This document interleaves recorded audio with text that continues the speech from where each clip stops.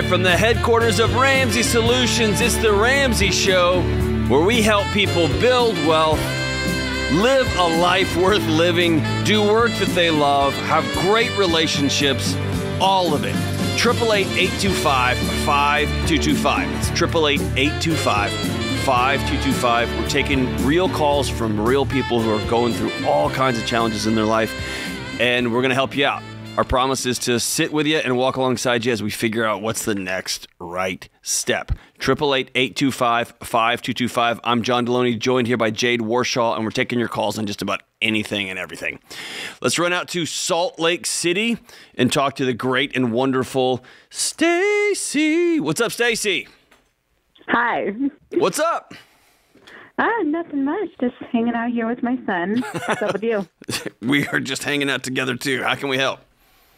I am calling because my husband and I can't afford childcare, and we're not succeeding financially. We're really struggling, and I'm just trying to figure out what better we can do than what we're already doing. Wow. How many kids do you have? One. He was a surprise, and he's 8 weeks old. 8 weeks. Wow. You guys are in the thick of it. Cool. Yes. So what's the solution now? Are you just staying home? I'm on maternity leave. Mm-hmm. I'm supposed to be going back to work in about 4 weeks. Mm-hmm. I was full-time. I'm still technically full-time, but the hope is to go back part-time. But it's retail, so it's in person. So I'm looking for something I could do remotely so I could stay home with him. Okay. And then my husband works in an office.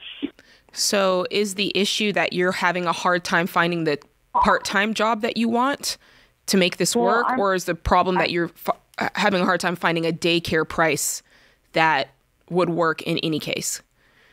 I'm having a hard time finding remote work. I'm hoping to work remotely full-time. And also my husband knew I brought a lot of debt into the marriage. And we were working at paying it off. How much is it? He surprised us. Between car, personal, and credit cards and school, probably between $30,000 and $40,000. Okay.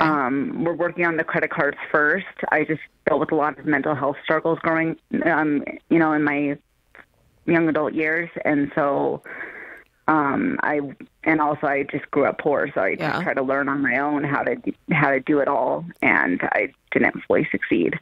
So $45,000 between those that you listed. Between 30 and 40. Between 30 and 40. Okay. And does your husband have any debt, or he's not bringing any into the relationship? He didn't bring any other than his truck, but his parents are currently paying that. And how much is that? I'm not sure, just because it's not one of my current bills, but it was a used truck, and so I'm pretty sure it's like, between $10,000 and $15,000. Okay, and 15,000 at the most. If you had to guess, I'm sorry, I'm just getting the particulars so I get a lay of the land. No, you're good. If you had to guess between the two of you, because it sounds like you're not fully combined on your finances, it sounds like you kind of have a separate thing going on. But if you had to guess, what do you both make combined before you make these career changes? What was it before?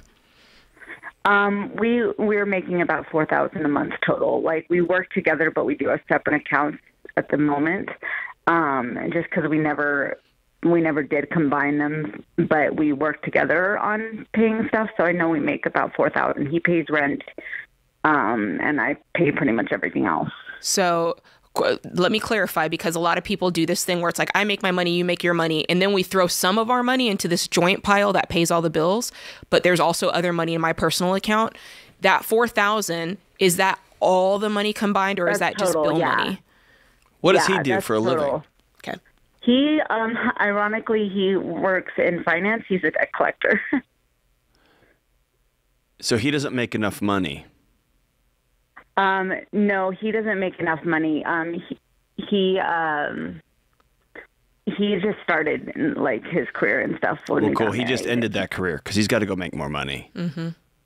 Yeah, I know. And he sometimes makes bonuses and stuff, but could care less about that. It's not enough. Yeah. And I don't know that you can go to not working or even working part-time. I think whatever you do, you're going to need to work full-time until he's able to make that spread as well. His mommy still paying his truck payment? Could she watch your kid a few hours a day? No, we're in different states. Okay.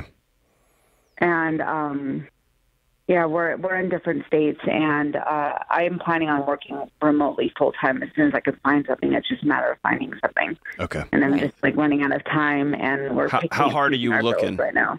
Are you sending out 15, 20 applications a day? Probably not that many a day, probably 3 or 4 a day, just because, taking care of my son and stuff. But I'm applying to as many as I can. Okay. And I'm reaching out to people and stuff like that. If in 4 weeks, when your leave is over, if you haven't found that full-time remote job, what do you think the plan of action would be? In your mind, what's the course of action at that point? I'm hoping that's not the case, but if you find yourself in that situation, what would you do? At that point, I'll work evenings and weekends at my current job and probably do DoorDash during the day with my son. And would that be enough to cover the daycare? We aren't comfortable doing daycare, and I want him with me, and so whatever at work I want to do is something I could do with him. That's why I'm looking for remote work. But here's the deal. You may have answered this question several years ago with some of your financial choices. And I know this is hard to hear, but you owe $45,000. And so what you want to, not to mention whatever your husband owes. More like 35, yeah. Whatever it is. And here's the problem. A, you don't fully know what that number is, and you don't know what his number is. You don't know what exactly the amount of money you make is, because you don't know if he has a separate account or if his mommy's sending him money to help with the, you don't know. And I have access to his account, full access to his account. To the one he gives you. Jade and I wouldn't have jobs if husbands and wives told each other the truth all the time about money. That's right. And so this isn't a math problem. This is a wife who is living the life of a single mom inside of her own house. And y'all have to get together. And he has to recognize he's got to go make a whole bunch more money. And he just started a career. That career does not provide for his family at this moment. Mm-hmm. And you want to stay home with this baby, you may have to work for a season to get that 35 grand knocked out so that you can afford to stay home with this baby. Yeah. And I know that's scary. I know that's hard. But we love you too much to not tell you the truth. That's right. You have a lot more years ahead of you with that baby. It's easy to forget and think that it's just right now, but you've got years and years to stay at home with that kid. You got a big, big hole. All of this starts with you sitting down with your husband and saying, I'm so scared I can't breathe. We have to put everything on the table and tell the truth.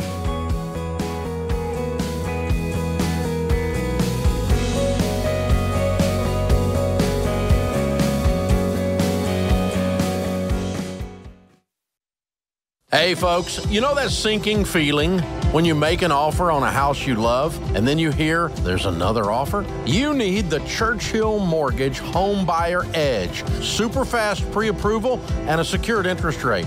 Plus a $5,000 seller guarantee gives your offer the best chance of being accepted. The Home Buyer Edge from Churchill gives you an advantage over those other guys. Go to churchillmortgage.com today to learn more.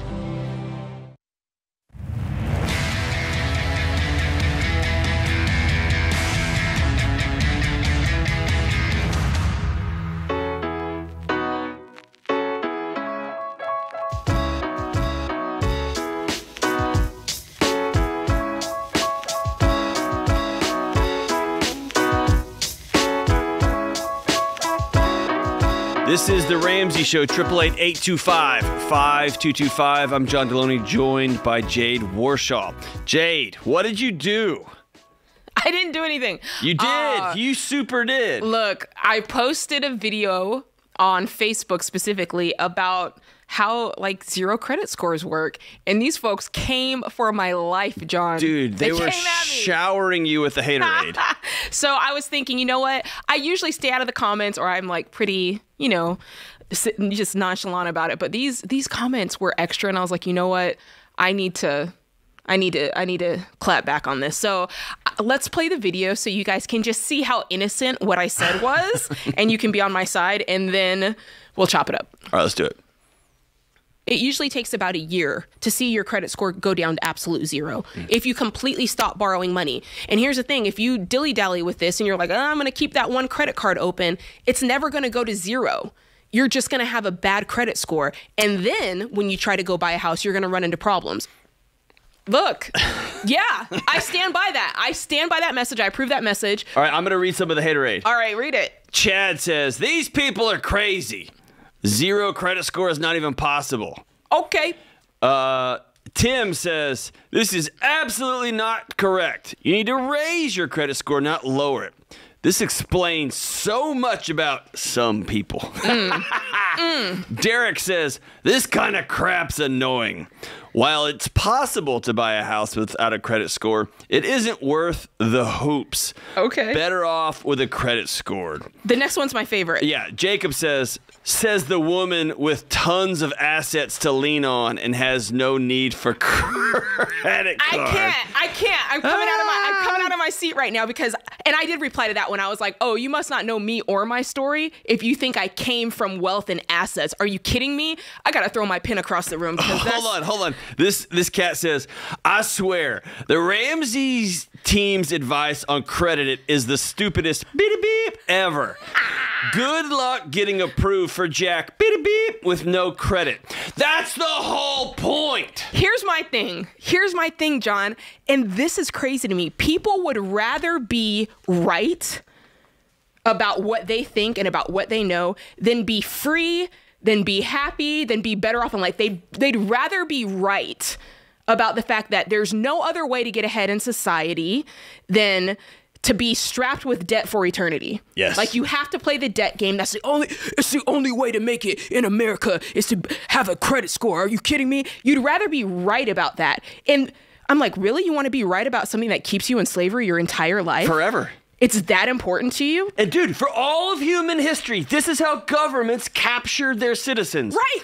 By giving them a plot of land and saying, when it's paid off, then it's all yours. Then you're free. And then next year, it's like, oh, well, we had to raise the price on Right. it. So, and they do that in perpetuity. And now we wear this score like we win something. And I'm the only one. The folks in this room are some of the only ones in the United States, so in the crazy. world, telling y'all, hey, there's a better way. And we try to do it with love. We try to tell y'all, hey, there's a better way.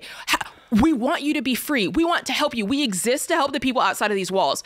And it's crazy that people clap back on me like I'm trying to hurt them, and they're not clapping back at the credit collectors. They're not clapping back at FICO or Experian or TransUnion. They're yelling at me when I'm the one going, hey, there's a way that you don't have to play this stupid game. You don't have to rack your family with debt. You don't have to, rob Peter to pay Paul and move this money over here and keep your credit around for X amount of years with X amount of varieties of credit with X amount of percentage used. Like, that is a game, and the goalpost is constantly moving.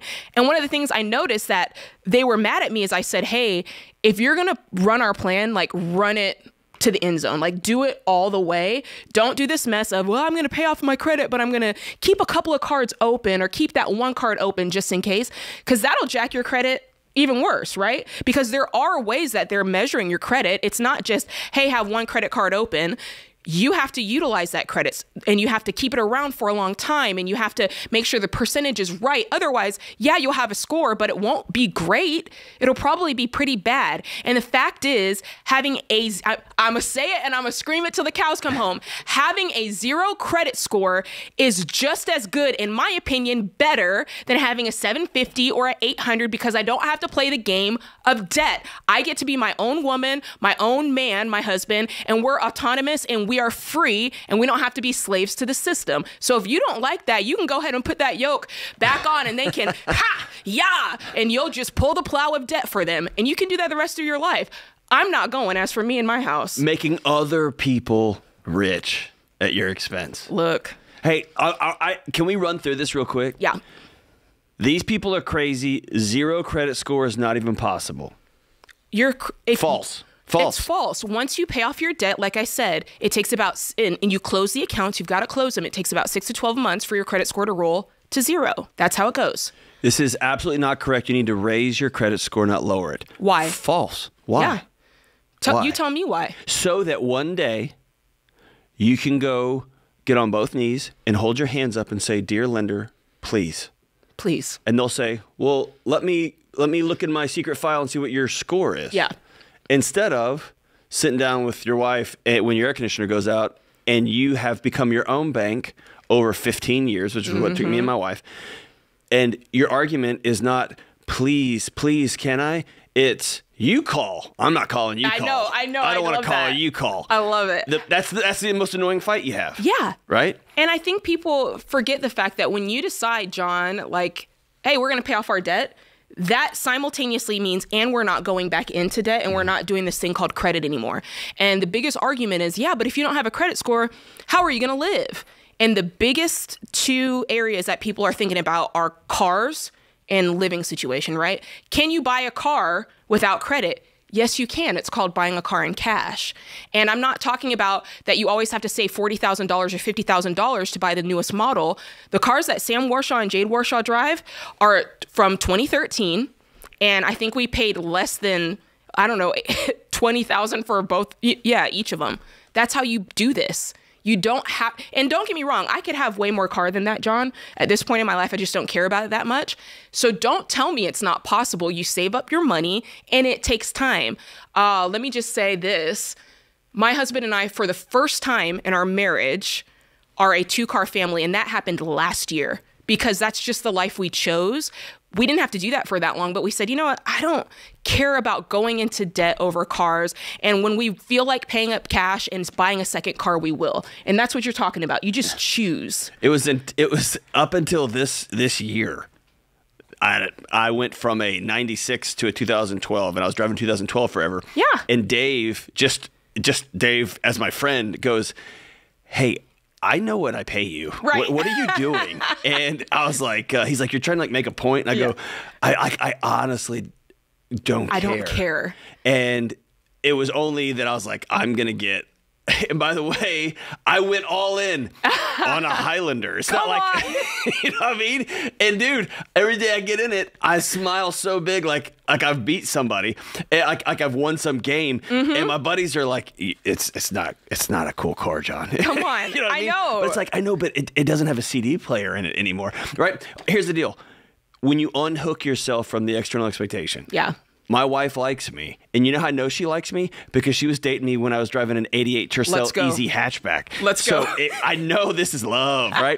And that when we were making it, when Dave was paying us more money than any Deloney's had ever wrapped their head around, I didn't need to prove anything to anybody. No. It's not a game, right? It's like, yeah, I was able to cobble together the money and pay for that in cash, and it's just it's mine. The money. See what I'm saying? What it's you just, buy, it doesn't determine your worth. Hey, one more thing.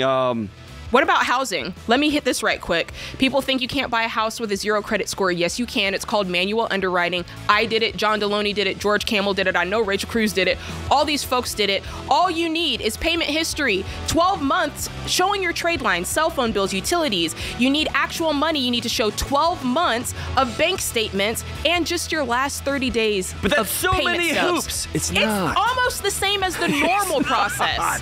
It's not. Hey, by the way. Churchill Mortgage is the place to go, guys. Yes, and man, if you just weren't so rich, you wouldn't be able to talk like this, Jade.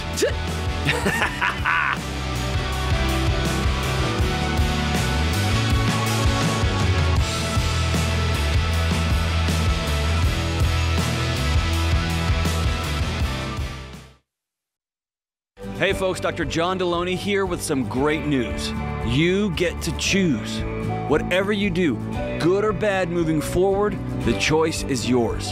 And when you're intentional about making good choices over time, they become healthy habits, like choosing to slow down and make time for a daily practice of prayer and meditation. One thing that has helped me with a daily practice of meditation and prayer is Hallow. Hallow is the #1 prayer app in the world, and they're giving you 3 months free to get started. That's 3 months free to prioritize your mental health and be intentional about finding peace through calming music, prayers, meditation, and more. And Hallow isn't just Catholic. You can tailor the content towards your faith tradition. If you don't have a faith tradition, this is a great place to learn more about it. From scripture readings and prayers to journaling, Hallow makes it easy to practice mindfulness, build a deeper, more meaningful spiritual life, and choose peace. Remember, Hallow is giving you 90 days free. Imagine the peaceful habits you can establish in 90 days. Go to hallow.com/Ramsey today and follow the simple prompts to start your free 90-day trial. That's hallow.com/Ramsey.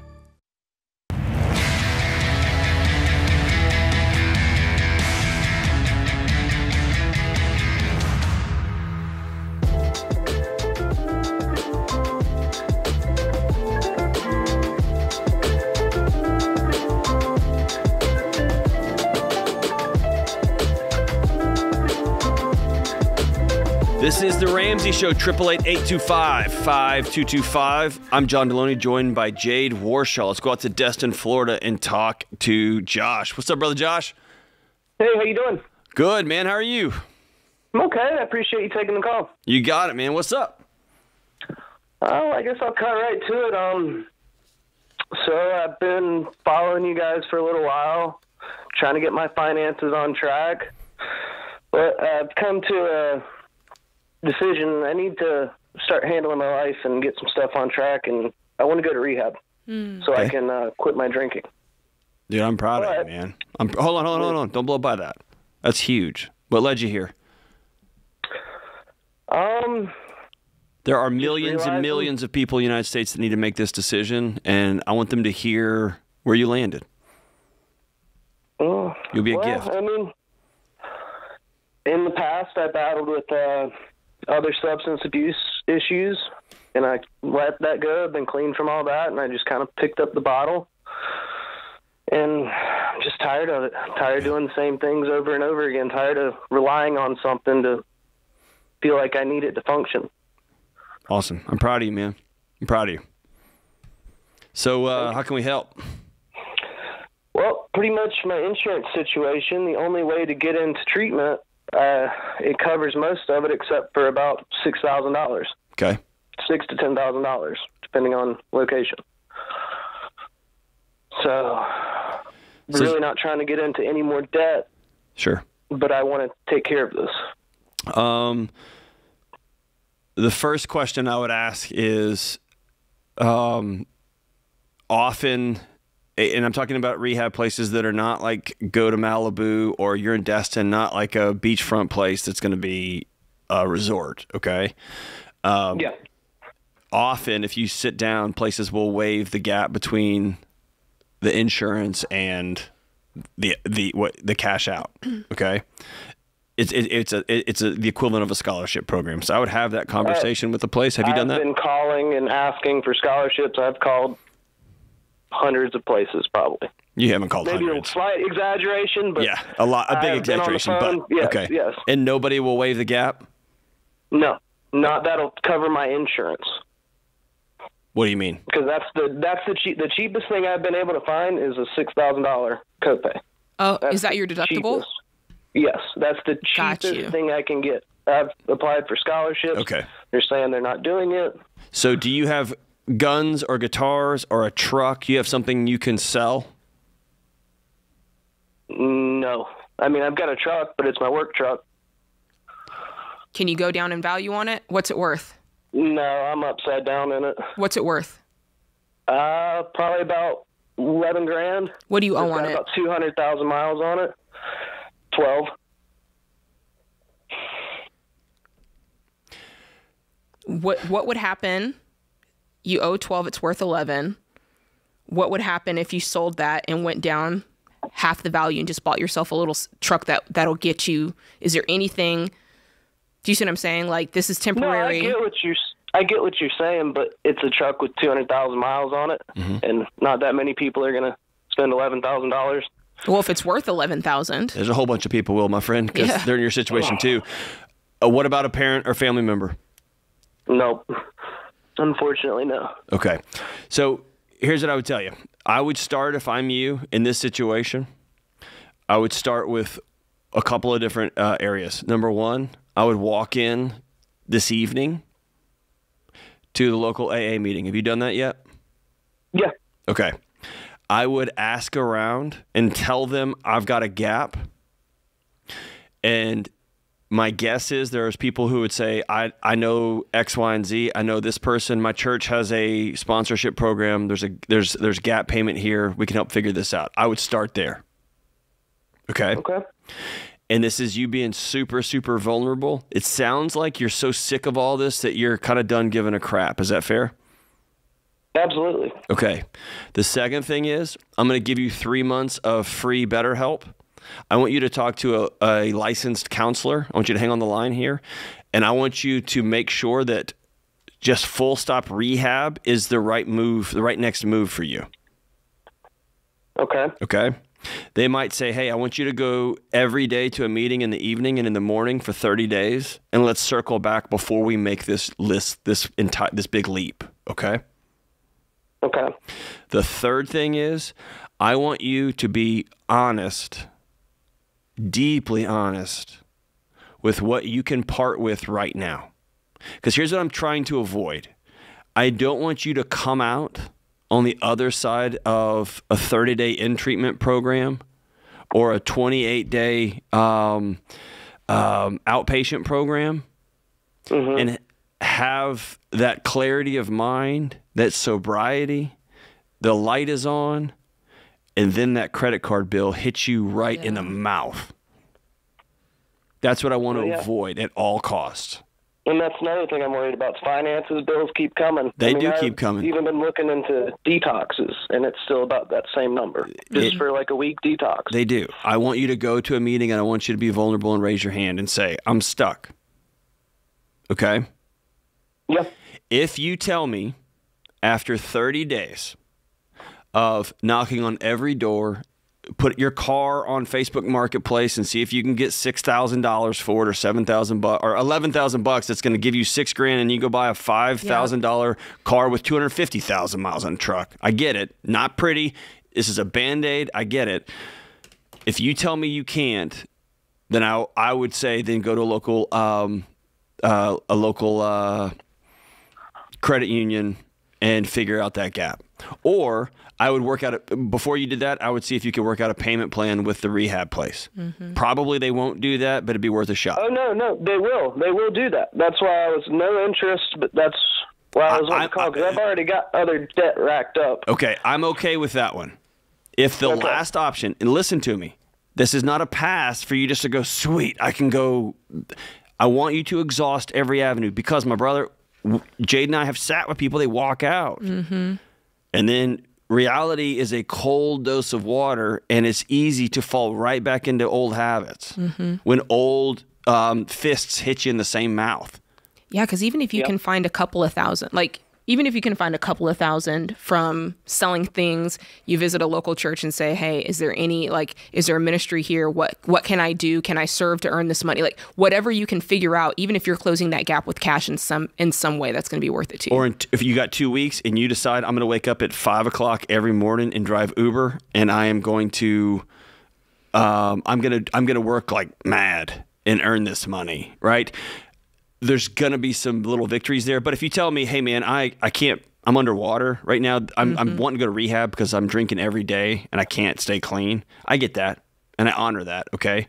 But I want you to go to a meeting tonight, and I want you to raise your hand and ask that question. Okay. Okay. If the hospital where you are doing your inpatient rehab is willing to say there's an interest-free option here for the gap, then I'm okay with that as a last DEFCON resort option. If a clinical supervisor has said your only option is rehab. Okay. Okay. So I want you to hang on the line. I want you to walk through. I want you to, when you go through the BetterHelp, I want you to click on struggling with substance abuse, struggling with alcohol. And I want you to put in the notes trying to make a decision on whether I need to go to rehab, go to inpatient rehab counseling. And then when they reach out, they're going to walk you through an assessment, and y'all can make that decision together. Is that cool? Yeah, that's awesome. Thank you so much. I appreciate everything. Hey, I need you to hear. I need you to hear me say I'm really proud of you. Me too. Thank you. This is real hard. Thank you very much. You've been drowning for a long time, haven't you? Yeah. Yeah. We're done? Okay. Are we done? With all of the drinking? Yes, I want to be. I mean, I'm tired of it. Good. Hey, I'm going to put a little star on this. I want you to call back in 30 days with your 30-day chip. And we're going to celebrate you on the air. All right? I'm proud of you, my man. This is The Ramsey Show. We'll be right back.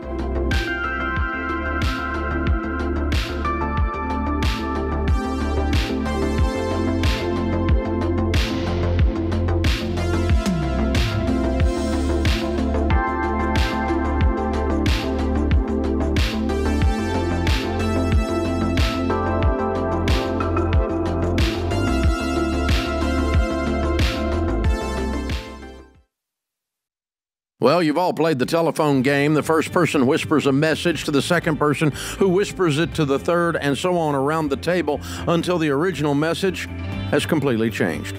Multiply that confusion by 100 if you run a business with different software systems that don't talk to each other. That's why there's NetSuite by Oracle. In the early days of Ramsey, we were using different systems for all of our business units. We needed one single source for accurate data. NetSuite was the software we used to optimize and take us to the next level. NetSuite gave us the visibility into all of our numbers so that we could communicate across departments and plan ahead better. And as we grew, it scaled with us. NetSuite worked for Ramsey, and it will make a difference for your business too. Join the more than 34,000 customers who trust NetSuite to help make them smarter and make better decisions and level up their operations. To learn more, get a free product tour at netsuite.com/Ramsey. That's netsuite.com/Ramsey.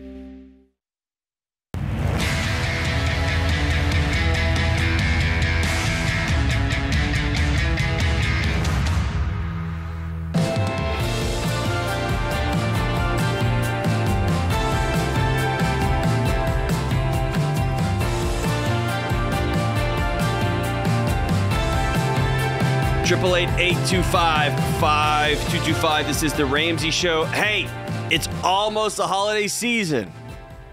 And if you are already getting sweaty armpits thinking about Thanksgiving with family and Christmas, I got you. We've created some new questions for humans this year. We have a Thanksgiving deck to talk about gratitude. You can sit down at the Thanksgiving table and look around and say, no politics, nobody cares.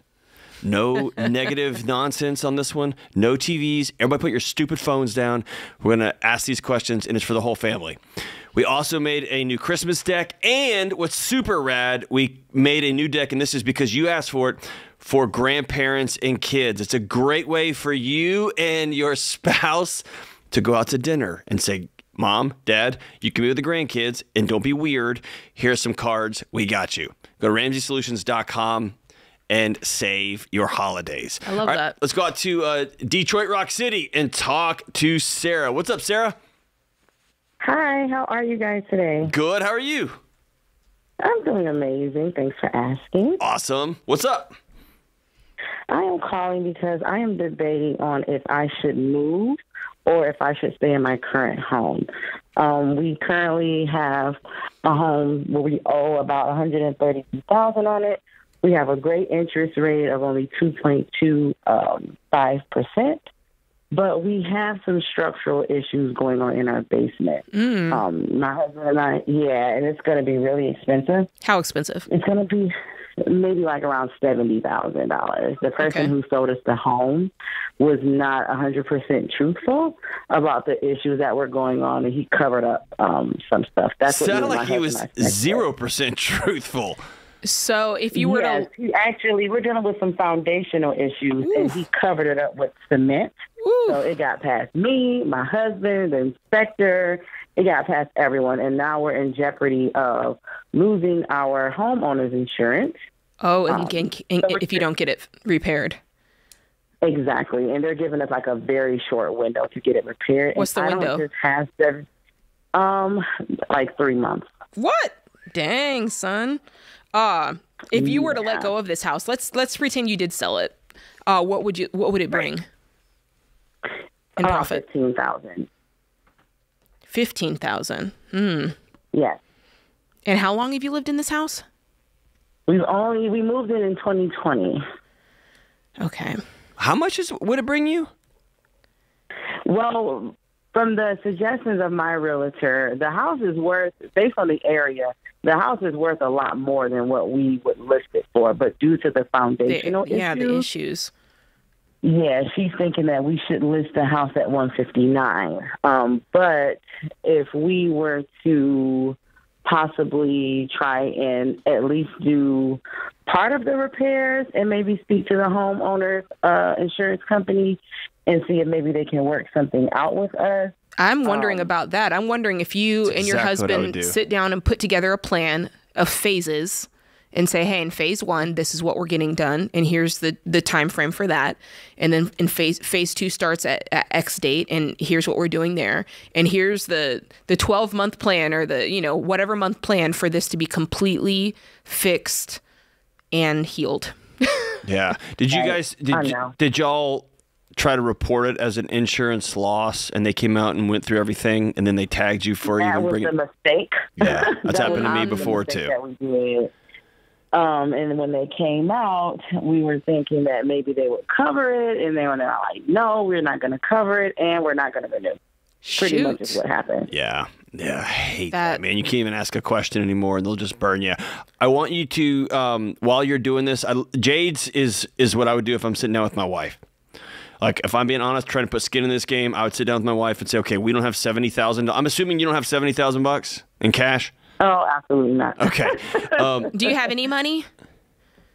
Right now, at the moment, no. We're currently working on the baby steps. We paid off all of my husband's credit card. Uh-huh.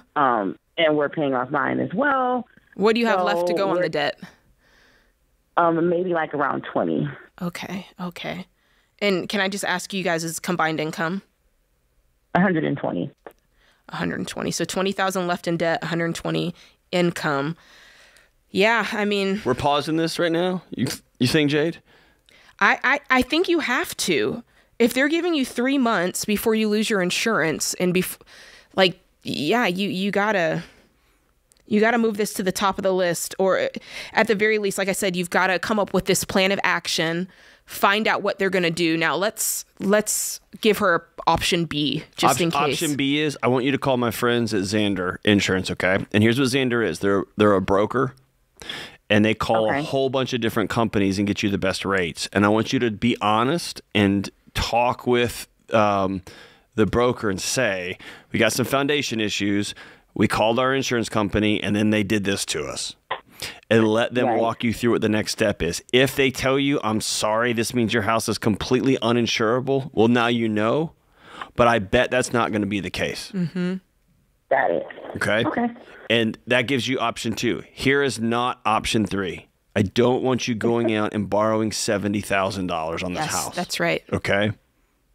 You think you're stressed now? That's not passion. Well, you think you're stressed now. You put you go upside down on your house on foundation repair, and you're not going to be able to sleep or breathe. Yeah. Okay? Yeah. Okay. I love the idea of sitting down, getting one or two, not one, getting 2 or 3 different quotes on this, and have them do it in stages. And what they're going to want to do is come do it all at the same time. You can look at them and smile and say, I'm going to pay for cash as I go. Mm-hmm. I need you to break this up into have to have right now, right this second. What's stage 2? What's stage 3? And on and on and on. Okay? Mm-hmm. Okay. Yeah. Look, these are those moments where you being brutally honest with whoever's coming to your house and doing those estimates, they're going to, because there's a real person on the other side of that, right? And if you say to them, hey, this is going to cost $70,000. Here's what the insurance told us. We cannot afford to lose this house.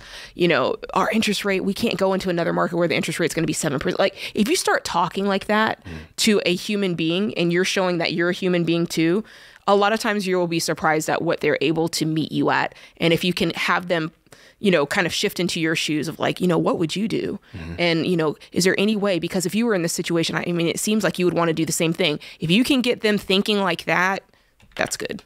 And by the way, $70,000 on a $150,000 home.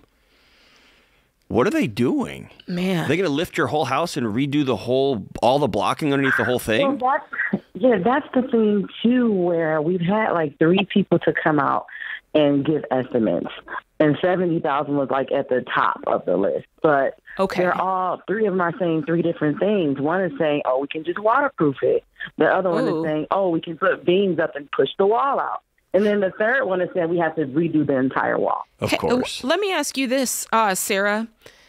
How do you feel about it? Because I'm listening to you talk and I'm like, dude, if I was in my house and they're telling me there's structural damage and like what my house can crumble on me and my family, there is part of me, John, that's like, get me out. I'm out. Yeah. I don't trust any of y'all to make sure that this is right, especially if y'all are all telling me something different.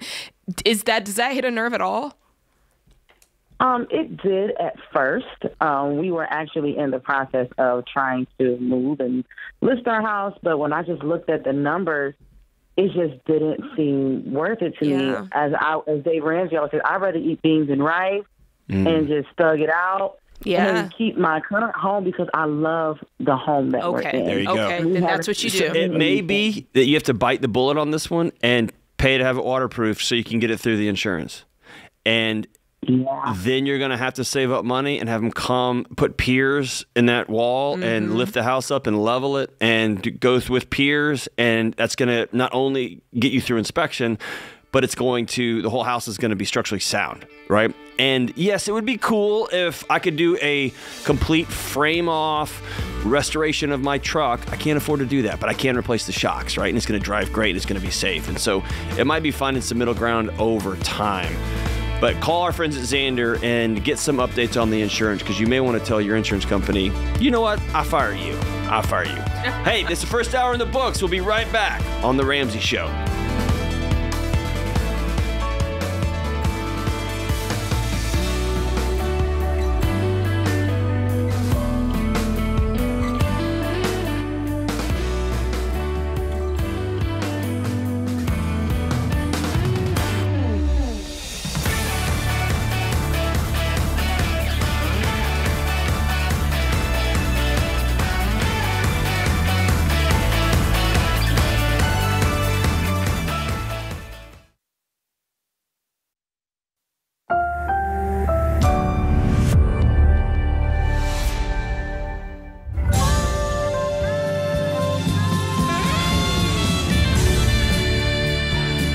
Live from the headquarters of Ramsey Solutions, it's The Ramsey Show, where we help people build wealth, get out of debt, do work that they love, and create incredible relationships and speak clearly. We help with that, too. I'm John Deloney, joined here by my friend Jade Warshaw, and we have the lines open, 888-825-5225. That's 888-825-5225. Let's run out to New Hampshire and talk to Dylan. What's up, Dylan? How we doing?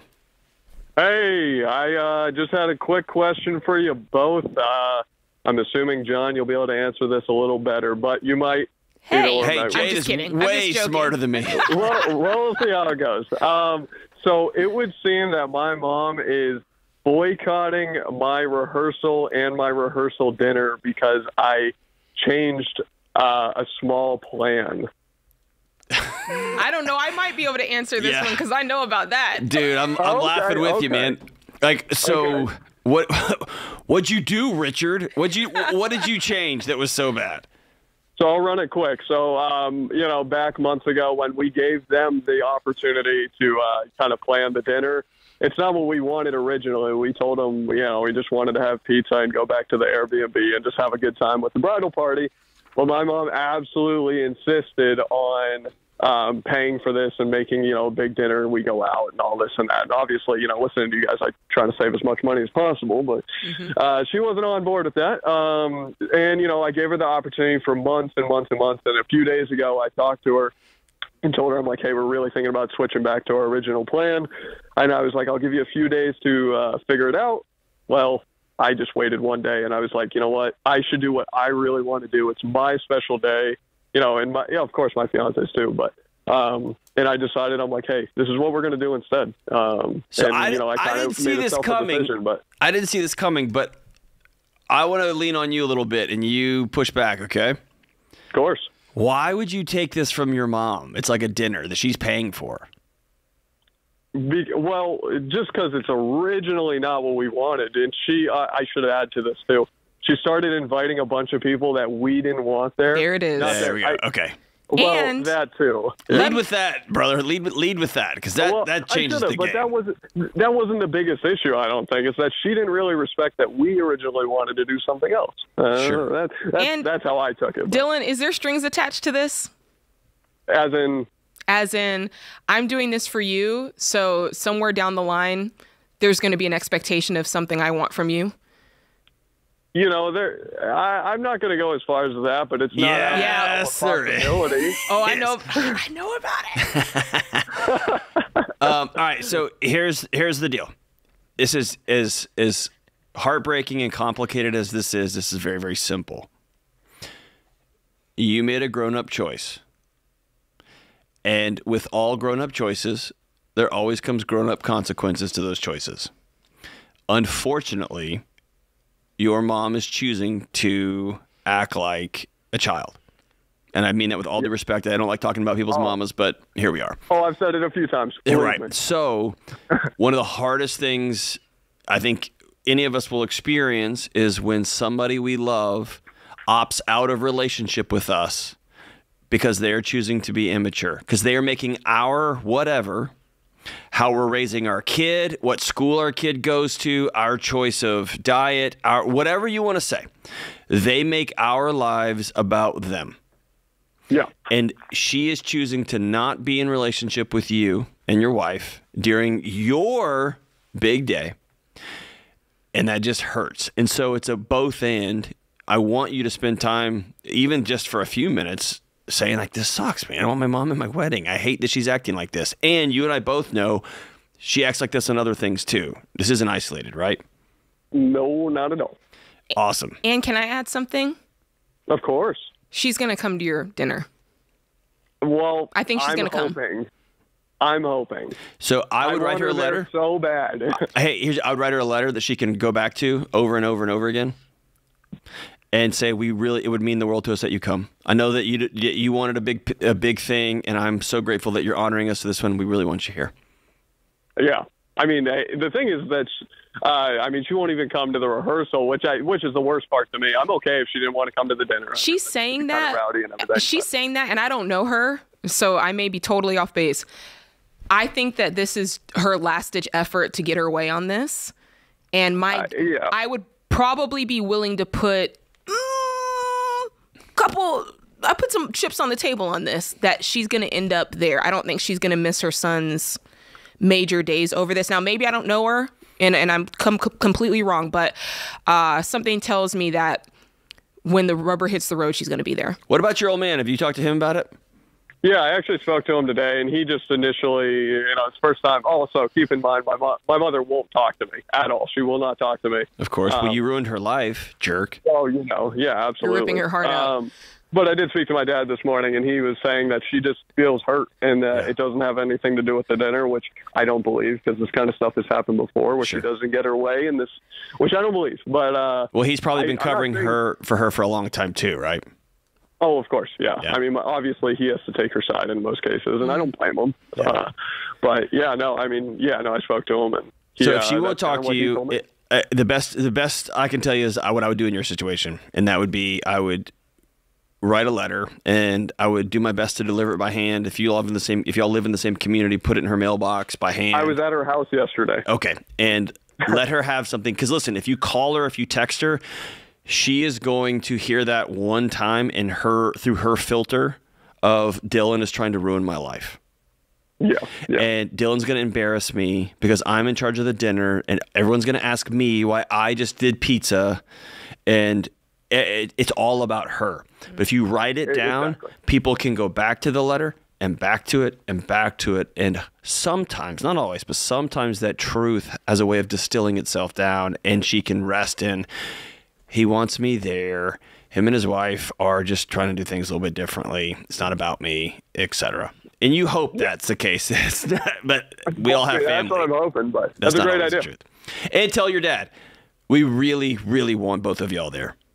Oh, I told him that. I told him that this morning when I spoke to him. Like, if the worst case scenario happens, I'm like, please, Dad, be at my wedding. Yes. Like, at the very least.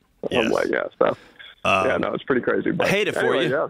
I hate it for you. I appreciate it. Thank you, though. But, yeah, that was pretty much it. I appreciate you guys. Yeah, I don't get to, it's not every day I get to talk to somebody who just willy-nilly rips his mom's heart out, right, Jade? Dude, look, when it comes to these weddings, it's like that. Like, if I had done what all the parents had wanted, I would have been married in a different state. I would have gotten married on a different date. I would have gotten married, in a different dress. Like, they all have their preferences, but at the end of the day, it's your day. It's your day. Thing. And sometimes it's just a dinner. Do the dinner. But if it is that big of a deal, you made a grown-up choice, and that comes with grown-up consequences. That's right. Hey, this is The Ramsey Show. We'll be right back.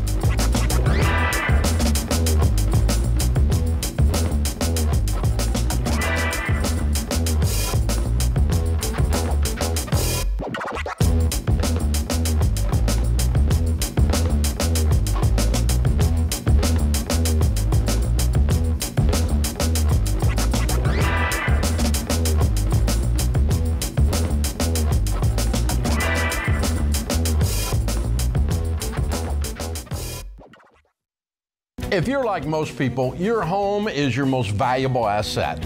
And when you want to make improvements, it can feel like everything costs too much or takes too long. But something as simple as custom window coverings from Blinds.com can completely change your space and add value to your home. We've recommended Blinds.com for over a decade, so you know you can trust them. From blinds, drapes, and shutters to motorized shades, they make it easy and affordable to upgrade your entire home, and their team is ready to help with everything from design consultation to measuring and installation. Plus, there are never any misleading quotes or hidden fees. Everything's backed by their 100% satisfaction guarantee, and shipping is always free. See why Blinds.com is the #1 online retailer of custom window coverings. Visit Blinds.com to get up to 45% off. That's Blinds.com. Rules and restrictions may apply.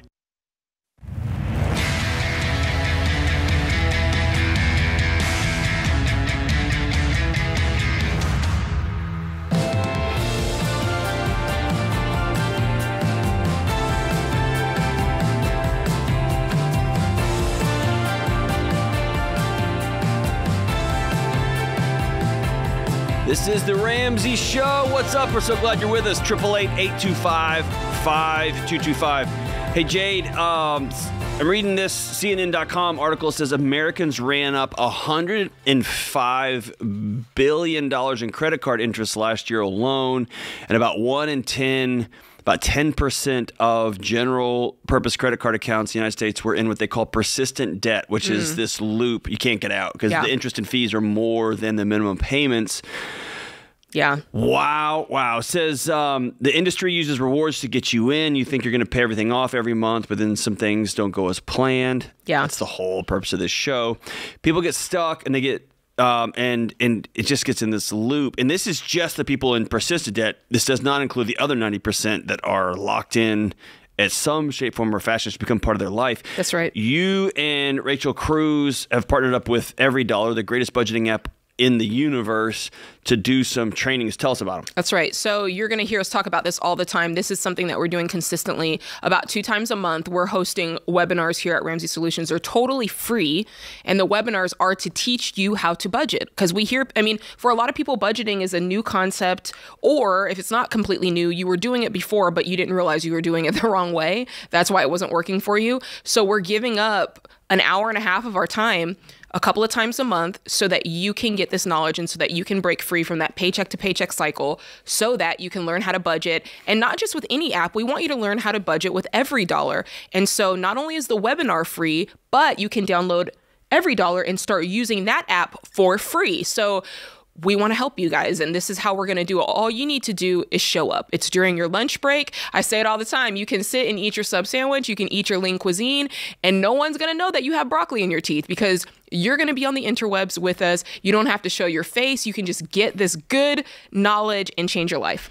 And I just want to talk to the folks out there who are rolling their eyes. If I say something like, hey, how do you lose weight? And a friend of mine who's Dr. Lane Norton, one of the best nutritionists on the planet, says, diet and exercise. I can go, thanks, right? Yeah. And of course, there's so much more to it than that. Yeah. But I look at someone like that, like Lane, who's ripped. He wins these awards. He's got a PhD in it. And I just think to myself, I'm just going to go figure it out, right? And I don't have the courage to say, I need some help. Can you walk me through this? And he's a friend of mine, so he'll walk me through at the microscope level, at the macro level. This is very similar. Yes, it's easy to say, okay, I'll make a budget. Okay, the reality is, if people knew how to do this, we wouldn't have this mess that we've got. 100%. Right, and so have the courage to be vulnerable and say, all right, I'm going to tune in. I'm going to go to everydollar.com/budgeting, everydollar.com/budgeting. I'm going to sit there for an hour and a half, and I'm going to actually get the tools on how to do this. Yeah. And if you don't want to talk, you don't have to talk. You can let everybody else do the talking. Or if you're like, no, I have specific questions, you can put those questions in the chat. We answer them. Or you can come on live and you can actually talk with us and ask your questions. So this is super interactive. And like you said, this is not just us saying, yeah, spend less money than you make. This is us going in and giving you the actual recipe. Okay, here's how you go in and actually do it. These are the macro steps in order to get this done. So, and by the way, this is me just, again, being vulnerable. I have taken the headset off on this very stage that I'm sitting on right now and asked Dave a budgeting question. I've called George and said, hey, man, how do I do this for a living and I'm still getting some coaching, right? Yeah. And so there's no shame in the game. Just seek peace in your life. And if you don't have the skills, go to www.everydollar.com/budgeting. And I also understand that I make myself look 108 years old when I said www. You did. Go to everydollar.com/budgeting, sign up. The seats are limited, so get up there and do it. And join Jay, join Rachel for one of these budgeting trainings, man. Get it done. Get it done. Get it done. All right. The Neighborly question of the day. The question of the day is sponsored by Neighborly, your hub for home services. When a disaster like a fire or flood strikes, Neighborly's Rainbow Restoration offers homeowners full restoration services plus mold remediation, carpet cleaning, odor removal, and more. Download the Neighborly app now to find Rainbow Restoration services near you. All right. Today's question comes from Manuel in Arizona. He says, I'm getting married to the love of my life. I am Mexican-American, born in the U.S. and raised in Mexico. I'm a dentist, and I'm also on track to pay off my student loans in the next year. I make about $300,000 a year. My fiance is an endodontist in Mexico. When we get married, she has agreed to move to the U.S. with me, which means she will no longer be able to practice dentistry. We have talked about this, and she has agreed to become a stay-at-home wife, especially when we have kids. I make enough money to be able to support a family, but I'm afraid of my wife not being able to adjust to not making money. Yeah. What is the best way to handle this and allow her to keep some individuality when it comes to finances? She has worked really hard to become a doctor, and she has made good money in Mexico as an endodontist the last few years. It will be a big change to have to depend on me financially. Ooh, Lord. Look, I'm going to say something brief, and then I'm going to let John take this away. The biggest and best thing you can do is to flip the script and put yourself in her shoes. And how would it feel if you moved countries and let go of a degree that you worked really hard for and a career path that you worked very hard for that you enjoyed doing? When I hear the words that says she agreed to move to the U.S. and she agreed that she will no longer be able to practice dentistry. There's part of that, and she has agreed to become a stay-at-home wife. There's part of that that makes it seem like this was your suggestion and she's Like, okay. Y'all are working through a contract. Yeah. Go ahead, John. No, you keep going. Just as a woman, there is part of that that's like, the way this sounds, the way it's worded, and it might be the way it's worded is it does sound to me like on down the line, she could look up and feel resentful and feel like I gave up everything for this. And I'm not sure that I wanted to do that. And where is your sacrifice? There you go. And so in my house, my wife was Dr. Deloney before I was. Yeah. And then when we made a move for my job and me trying to get my head screwed back on straight when I was struggling with mental health stuff, she went to work part-time at a local school. And so she went from Dr. Deloney to Hey Miss in 1 year. Wow. And then she went to, hey, I'm going to stay at home for a season. And now she's an author and coaches women, does a bunch of their stuff. But all along the way, there was this big identity shift and there was some big changes. And what I've come to find out by just sitting with countless women over the last decade, there's no way to win. Right? You're not at home enough, or you're home too much, or you need to be making more money, or how dare you make money instead of... There's just a guilt industry designed to keep women from ever getting both feet on the ground. I'm here for that. And so I think what I've learned, Manuel, through my trial and error, and I've made many, many mistakes along the way, is I want to back up 30,000 feet and know this. Anxiety is your body trying to anticipate future train wrecks and solve them in the present. So you are going into this trying to reverse engineer what might happen, what she might feel like, challenges she might have down the road. That's going to be a recipe for disaster. What I want you both to do is to say, every 30 days, we're going to check in on this transition. Mm-hmm. How can I best love you right now? Mm-hmm. And expect there to be loss. There's grief. I was a doctor and now I'm sitting at home cleaning up spit up all day long. Yeah. Or maybe she's free. Maybe she hated being a doctor. That's true. Yeah. So she gets to drive that. Yeah. And I want you to create, Manuel, a home where it's okay for her to be sad on some days, for her to be cheering on some days. And your question all the time is, how can I love you this week? How can I love you next week? And when she says, hey, this staying at home thing's not for me, let's have that conversation then. Yeah. But let's don't try to predict every bad thing and try to solve it right now, because you're going to create chaos and anxiety in your house. Week by week, month by month, year by year. This is The Ramsey Show. We'll be right back.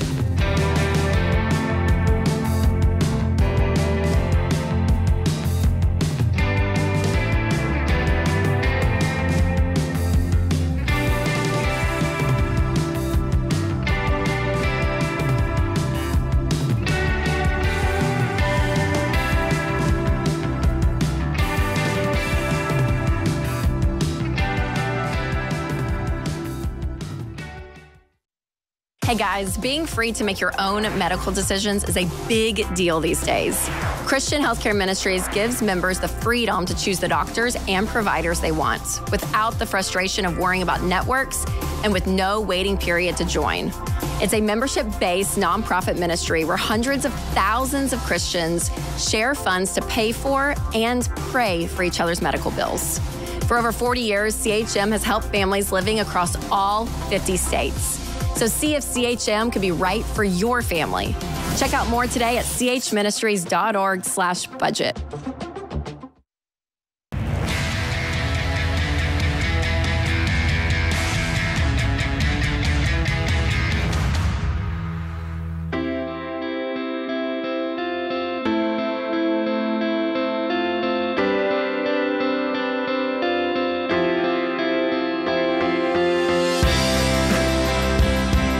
This is The Ramsey Show. I'm John Deloney, joined by Jade Warshaw, 888-825-5225. Let's go out to Indianapolis and talk to Madison. What's up, Madison? Hello. How we doing? Good. I have a question. So I'm wondering if I should sell my personal car and just use my boyfriend's company car, or his personal car, to pay off some of my debt.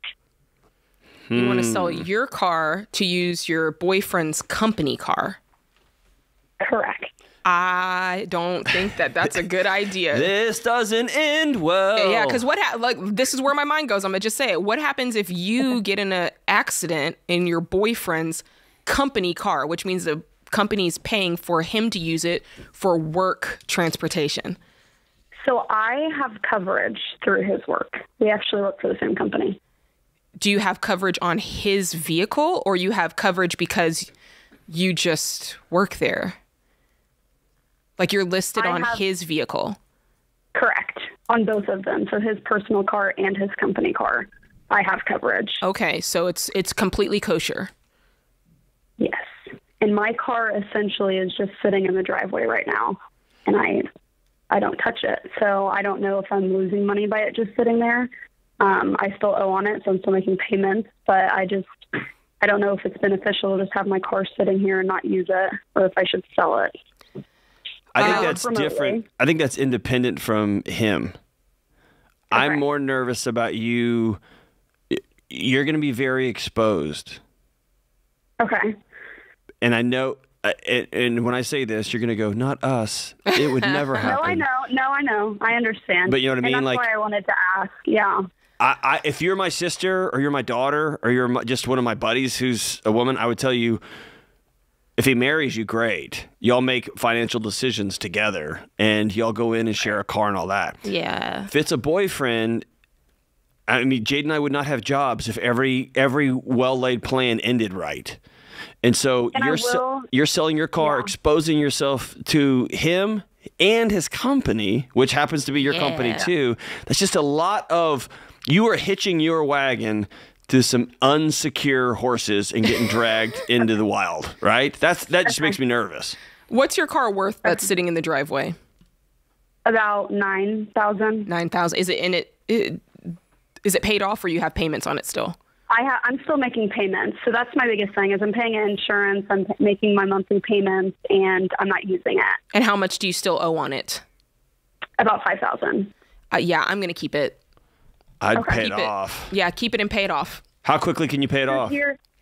So that's kind of the second part of this. I have some debt, and I just don't know how to approach my debt and what's the most important thing to pay off first. Okay, let's figure that out. List your debts for me, just however they come to mind. Okay, so I have credit card, which is about $3,000. Okay. I have house. So we actually have a house. So do you want me to include my mortgage? Who's listed on the Both loan? of us. Both of you are listed on it? Yes. All right, we'll get to that in a minute. All right.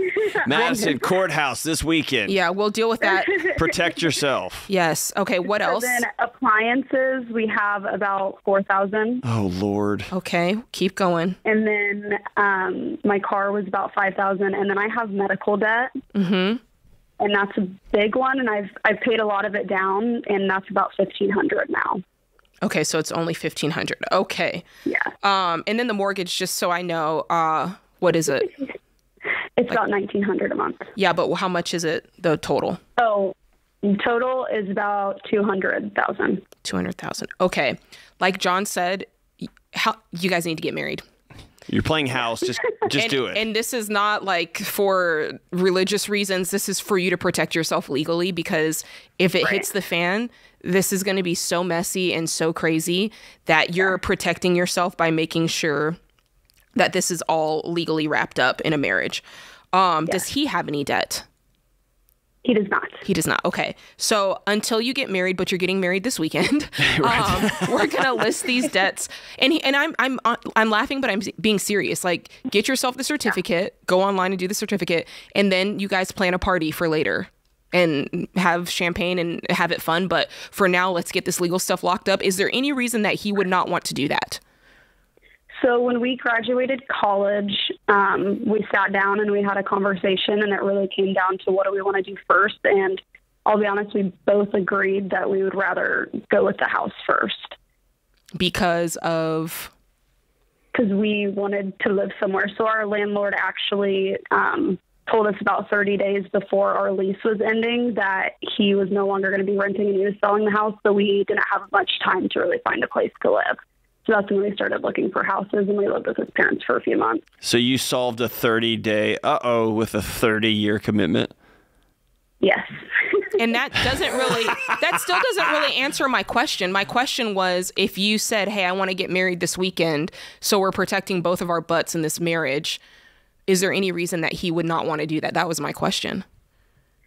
I don't think so. I think it's more of just the traditional essence of y'all have busted up I was tradition. going to say, y'all don't care about traditions. Tradition's gone. It's not those traditions. You guys, That's y'all okay. guys borrowed money on a dishwasher. Y'all have thrown tradition out the window. But I guess what I'm trying to get at is I want to make sure that he understands that we're not playing house forever. And honestly, legally, you need to be protected, and you need to make him understand that, hey, if this goes south, there is nothing that is going to... there is no way that this is going to be decided fairly because there's no marriage here. So if you guys break up and you cheat on him or he cheats on you or you just dislike each other, you have a house together. And he can just up and leave you with that debt. Or you can just up and leave him with that debt. Or you know what I'm saying? There's so much tied up in this. I understand. Here's what makes me scary. Here's what makes me scared. And we're consciously leaning on the other side of the seesaw because you're on the happy side. Oh my gosh, look how great. It's awesome. Right. We're on the other side. If something goes sideways in your job, if something goes sideways in your relationship, and you have sold your car and you're just driving around town in his car. You don't have a home. You don't have a car. You don't have a job. And here's what's important about that. You know that risk, and I'm going to believe you, that risk is very, very small. But do you know what doesn't know that risk profile? Your amygdala, the part of your brain that is designed to keep you safe all the time. It knows one tiny misstep, and you are homeless, carless, unsafe, without groceries. And your body would be failing you if it let you sleep all night in this current situation. Your body would be failing you if it let you have deep, connected, intimate moments with your boyfriend because it's trying to not die. And so when we talk about like, dude, go do this now, your whole body goes, whoo. And if the thought of getting everything lined up so that you could feel safe, if that makes you feel more anxious and more scared, then y'all go see a pre-marriage counselor tomorrow because y'all need to deal with that reality. You see what I'm saying? Right. Yeah. And so it's us loving you because we just see the other side of this thing going sideways. And no one plans for that, by the way. Nobody plans for that. And I wouldn't wish that on you for one Not at all. second. I want this to work out perfectly, and I want it happily ever after and all that stuff. Right. But, whoo, man, you're exposed. But to answer your money questions, we've just told you how to handle your anxiety and your relational questions. Once you get married this weekend, you guys are listing the step from smallest to largest, and now you're combining and getting after this together, right? With your combined income, combined efforts, your debt now becomes his debt. Both of your paychecks now become our paychecks. Both of your debt becomes our debt. And you guys move through this and you process it together. If you're not going to get married, if you're like, hey, I don't care what you guys say, then you pay this off by yourself, and you need to look into a way of getting one of your names off of that mortgage. All right? And figure out how to do that, because if you're not going to get married, you don't both need to be on this deed. Work 2 jobs, 3 jobs, make it happen. Get this debt paid off ASAP. We'll be right back.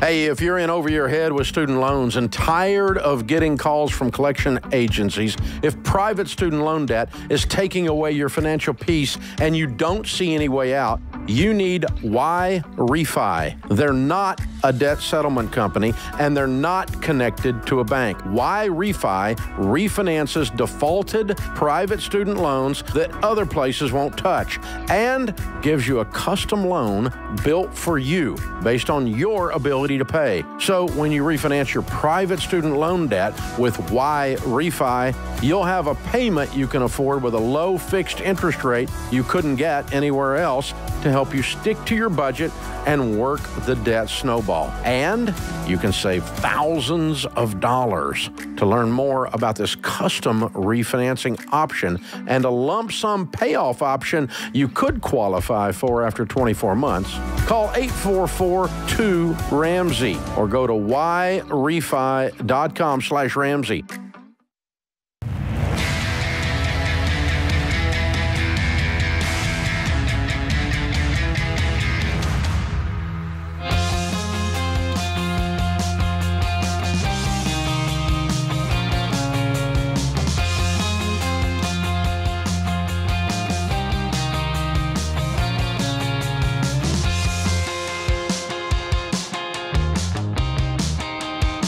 Welcome back to the Ramsey Show. Hey, listen, if you are sick and tired of all the just the downer financial news, and you're finally waking up to the fact that nobody in Washington's coming to save you, and you listen to this show and you've been listening to this show and you just think, gosh, I wish everybody would just pull their heads out and start living these principles. Pull their heads out of where, John? Any orifice they have shoved it in. And you think, how do I get this out there? You don't have to spend one penny. All we need you to do is leave a 5-star review, click subscribe, put the little thumbs up button wherever you're consuming this. Please subscribe to it, push the buttons, like it, all the things, and it kicks it up into the algorithms, and it puts us in front of hurting people who Google can't breathe in so much debt. How do I help my wife feel better about our finances? Then it kicks these videos up because you all have taken just 10 seconds to do this. It doesn't cost any money, and it helps out your neighbors. It helps out us. It helps out you. It helps out everybody. The only way this mess gets solved in this country is from the bottom up. Grassroots homes like yours and mine deciding we're unplugging from the matrix and we're going to make different decisions. So thank you so much for your continued support. Let's roll out to Columbia, South Carolina and talk to the powerful Haley. What's up, Haley? Hey, Dave. How, John? How are you? Good. How are you? I wish I could be better, honestly. Well, what's up?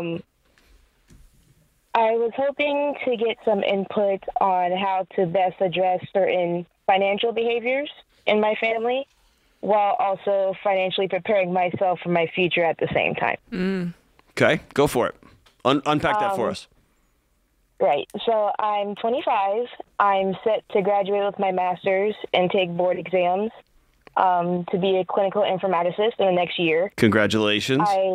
Thank you. I did have to move home due to COVID, and it being my graduate year that year, a lot of job opportunities kind of fell off. So okay. I was required to basically it took the time to get myself financially together. Okay. Moving home, I realized how awful, really, our finances were. I'm kind of treated like the family bank / emergency fund. Yes. Anytime any emergency, repairs, or anything come up, I'm usually the go-to person to go and fix it. I've honestly contributed financially to my family for years. The earliest memory would be 10, balancing checkbooks, helping to pay light or water, choosing between light and water. Do you still live at home? Right now, I'm really trying to get myself in a better place as far as getting student loan paid off, which will be done within the next at least 3 or 4 years. Haley, do you still live at home? Yes, sir. Okay, when are you moving out? I need a date. The target date would be January of 2025. There's no way. After all board exams are over. Why? You got to move that way up. Yeah. And you know that, right? Yes, sir. Yeah. Can I ask you why you feel like you need to stay home until that point, or why you felt like you needed to stay home until that point? In 2025? Gosh, I'm sorry. I'm trying not to cry. No, it's okay. It's heavy. This is heavy stuff. Listen, let me just say this before you answer it. No 10-year-old should be paying their parents' water bill, period. And I'm sorry that you, as a 10-year-old, had to take that responsibility on. And it's going to be the 25-year-old you who's walking across the stage with a graduate degree. I'm so proud of you. It's going to take your 25-year-old having a hard conversation, maybe for the first time, and saying, the gravy train stops here. And then you're going to feel guilty beyond all guilt, and they're going to come after you and say all the mean things about you. And they don't get a vote. They've used you long enough. Fair? Yes, sir. Okay. So when's your move-out date? Now would be after exams, which would be June of next year. Nope. Let's help you let's help you move this up. Let's help you move it up. Okay. Are you earning any money right now? Yes, ma'am. How much are you earning? Approximately 30, I'll say 36 a year. What's that right per now. month? What are you taking home per month? Taking home per month would at least be 21 to 22. Okay, so you're, thousand. okay. And 100, sorry. I got you. And you've got your Okay. student loans, right? How much are those? I'm currently still in school. Okay, so they're not due. Great. Any other debt that would hold you back? No, ma'am, that's it. No, ma'am, that's it. That's excellent. Okay, let's start doing some research this weekend. When you get off the call, I want you looking around your area. Have you done that yet to see what an apartment would cost, a 1-bedroom, 1-bathroom in a part of town that's safe and that would get you where you need to go as far as school is and everything else is concerned? Putting up a note in the grad school office and saying roommate needed? Mm-hmm. I have, and I honestly, I start and then I back out because I start to feel guilty. Yes. Yeah. And so you've probably heard me say this 100 times. I'm going to say it 10,000 more times before I'm done being on the air. From this point forward, I want you to choose guilt over resentment every time. And here's why. You are choosing to avoid feeling guilty, and in the process, you're coming to hate your family. Fair? That's fair. Okay. Let's don't do that to them. Let's don't do that to them. Let's choose to draw boundaries that are going to keep us safe and keep us whole. And let's choose to separate where it's appropriate. And it's been appropriate for you for a long, long time. Because I can almost guarantee you that they don't have their hooks in you just financially, but it's emotionally too, right? Yes, sir. Yeah.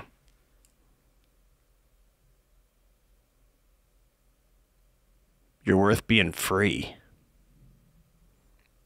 And your parents got to learn how to pay their bills. What happens if you disappear?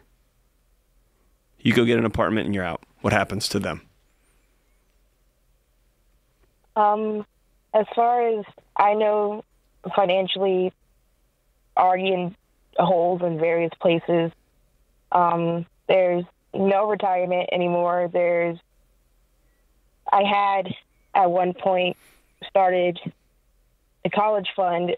I did not know that was liquidated until just before I was applying to college. So your parents stole from you?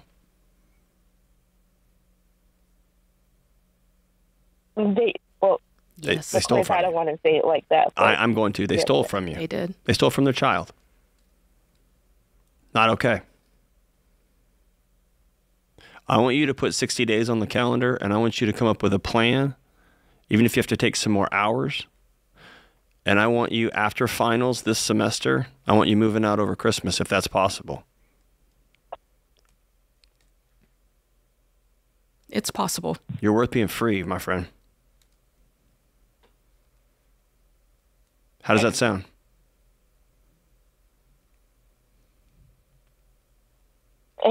Honestly, nerve-wracking. Mm-hmm. They've probably been telling you for a long time that not only can they not live without you, but that you're nothing without them, right? Close. Yeah, you are. You have been doing the hard work of changing an entire family tree, not only by yourself, but in spite of all the people hanging on. You're about to find out you are stronger than you ever thought possible. And you've grown muscles in places that most of us never have to because we don't have that kind of trauma. And the muscles aren't to drag them along. That's right. I want you to go see your college counselor, college counseling center. You pay into that fee, and there's some great college counselors out there. Go sit down and say, I want to make a transition plan. It's time for me to get these chains off my arms and legs and for me to fly on my own. We love you. I'm so grateful for you. This is The Ramsey Show.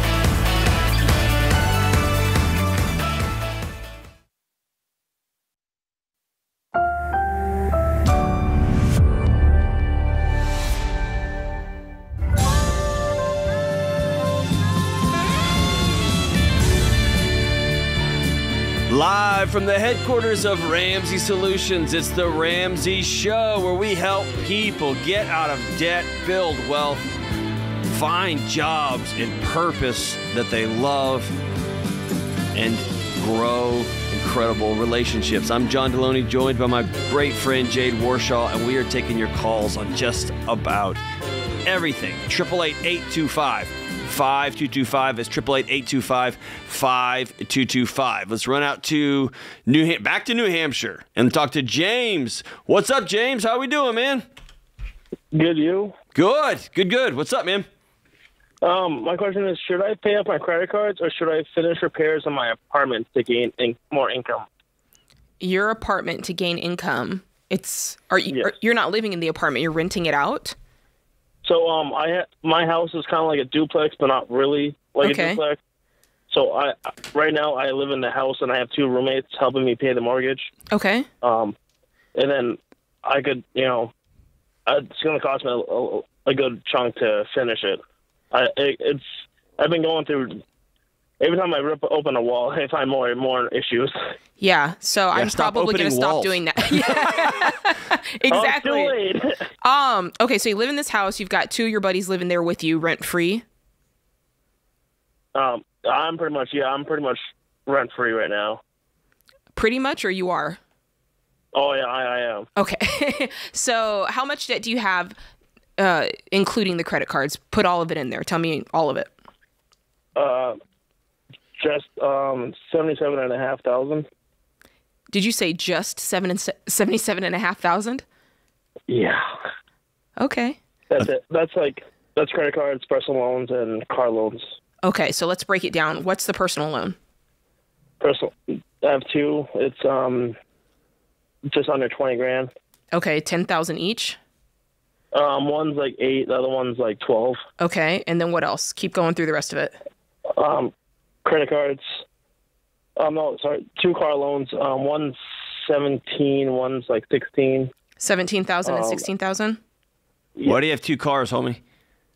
I have 3. I have my truck that I bought years ago. I use it to do a bunch of stuff. I drive back and forth from New Hampshire to California for work.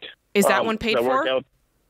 My truck? No, that's the one that I owe 17 for. Okay, is the third car paid for, or does that one have a note as well? Yes. Oh, yeah. It's a 2013 Prius. Okay, the 2013 Prius is paid for. What's it worth? Like probably what I paid for it, 65 to 7. No chance. How many miles does it have on it? 169,000. It's worth. I bet you can get 10 for it, but that's okay. I know. Yeah. Go to Kelley Blue Book. You can get 10 for it. Keep going through this debt. But the thing is with the Prius, just go through the steps. Keep going through the steps. I derailed us. That's my bad. Keep going through the steps. I owe. So we did personal loan 1, personal loan 2, car 1, car 2.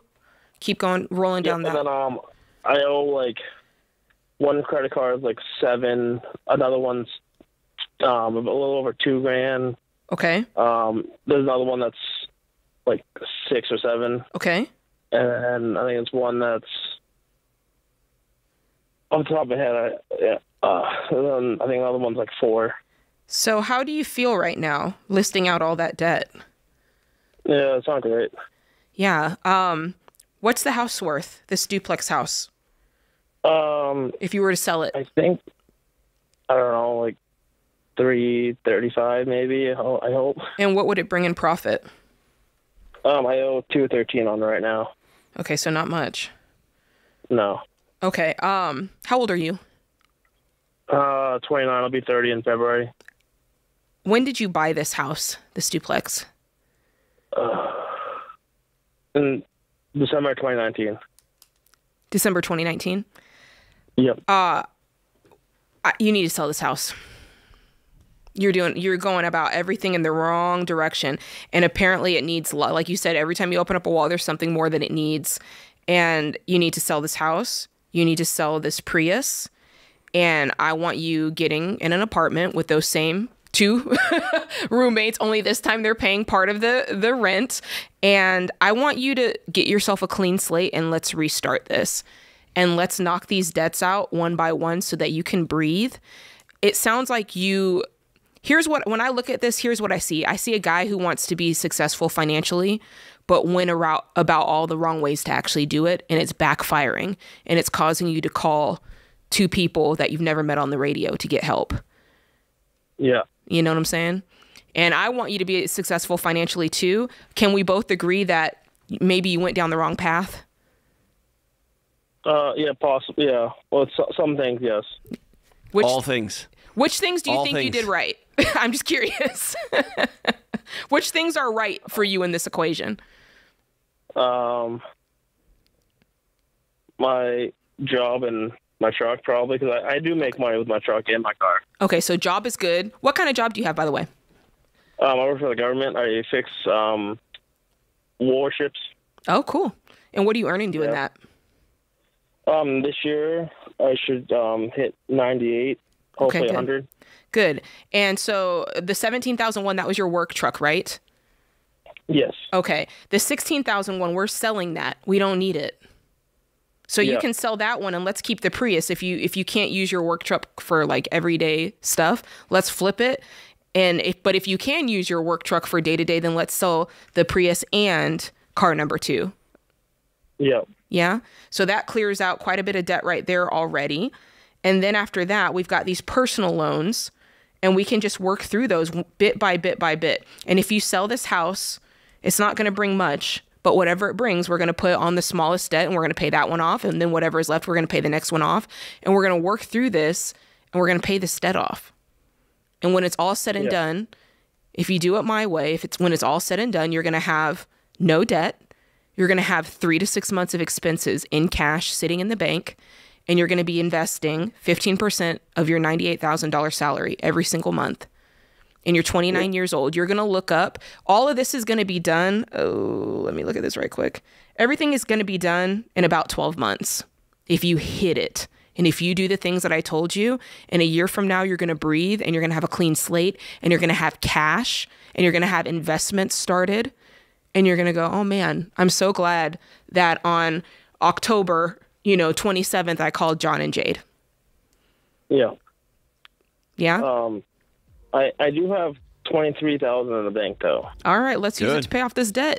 Keep $1,000 aside as a starter emergency fund and put the other $22,000 on this debt, and you're going to go in order. You're going to knock out the $4K card tonight, the $6K card tonight, the other $2,000 credit card. You're going to work through these credit cards, smallest to largest, and then you're selling those cars. And when you look up, you're going to have you're going to have about $27,000, and you're going to blow through that so quickly because you have a $98,000 income and you're single and you're on fire.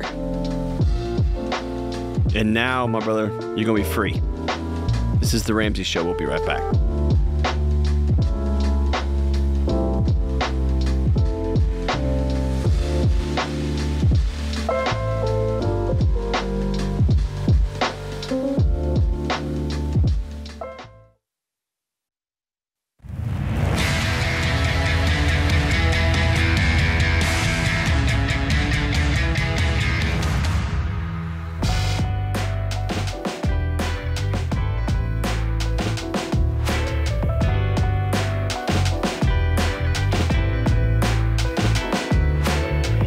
This is the Ramsey Show, and we are coming up on the holiday season, and many of you are already tripping out a little bit. Just the thought of sitting around the Thanksgiving table with all the cousins and the grandparents and all the screens and all the political opinions and all of that one cousin that can't shut up about COVID.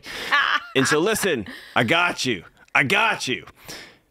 Questions for Humans. This year, we took them one step further, and we got the Thanksgiving deck, we have the Christmas deck, and we have grandparents and kids. And that was a special request that we got so often that we sat down with some grandparents and some kids, and we're going to save your holiday season. All right, so Jade, I'm pulled a few questions out of the Questions for Humans Thanksgiving deck. This is designed for people to take to Thanksgiving dinner or lunch or whatever, and avoid all the disastrous conversations and drama. All right. Is that possible? I'm trying. I want to look my kids in the eye and say, hey, your old man got in the ring and tried. Okay, hit me. Families all fell apart, but we gave it a shot. All right. So what is one Thanksgiving food item that makes you gag? Green bean casserole when it's made the wrong way. What's that mean? The wrong way. I'm going to just say it right now. The folks who are getting a can of green beans and putting cream of mushroom soup on it and then crumbling up those French onions, y'all ought to be ashamed of yourself. It's so nasty. That's all Austin. I'm He's like, that's how I do it. That's how I do it. My mom taught me the right way to make green bean casserole, and I've never seen anybody make it this way. What is it? You get the green beans, and you can use canned, like the French cut kind, so they're like nice and thin. You saute it with onions. You add some sour cream, Swiss cheese into the sauce. Pour it in a casserole dish. Then you take cheese crackers. And this is the one time you need to buy Cheez-Its from the store, name brand. Don't come in here with cheese flavored, rounds or whatever. You know what I'm saying? Get the real Cheez-Its, crumble them up, bake it in the oven. You'll thank me later. Never make that nasty casserole again, that other kind. All right. Look, I like my crispy Frenches, but I'm going to need that recipe. Okay. Yes, we're on it. We're on you got it, Austin. Austin does not have a discerning palate. That's for sure. That's for sure. I'll see what he brings for lunch. All right, so I'm going to preface my question with this. I'll eat anything. Okay. I'll eat anything. Like, I'm a big Steve Ranella fan, like the meat eater stuff. Like, okay. I will eat anything. I won't eat armadillo. And that, like, so I've drawn a line there. Right? Thank you for drawing the line at armadillo. AJ's like, oh, it's delicious, man. But also, when somebody opens up a can of canned cranberries and it keeps the tube of the can, it keeps the... you can see the indentations. I can't wrap my head around how somebody puts that inside their body. Now, Austin, I've seen him like rub it on his arms and his face. He's gross. But listen, I just look at it and think, I just want to throw up the thought of eating that. I just can't wrap my head around it. And it's so easy to make real cranberries, by the way. Yeah, I was going to be quiet, but I got to defend myself. I make my cranberry jam from scratch. Thank you. There you go. Thank you. Scratch. That's none of this canned stuff. All right. And it's so easy. All right, so last question. Thanksgiving question. What makes our family weird and what makes our family the best when it comes to Thanksgiving? Well, depending on who asks the question, I might say you're the one that makes it weird. What makes our family weird? You. What makes our family weird and what makes us the best? Oh, boy. That's a loaded question, John. I can't answer it on the air. Right. The things that make us great is what we endure together. And the thing that makes us weird is that we still hang out with each other, even though all that we've endured together. Excellent. I will say what makes my family weird is, I'm going to answer this as carefully as I can.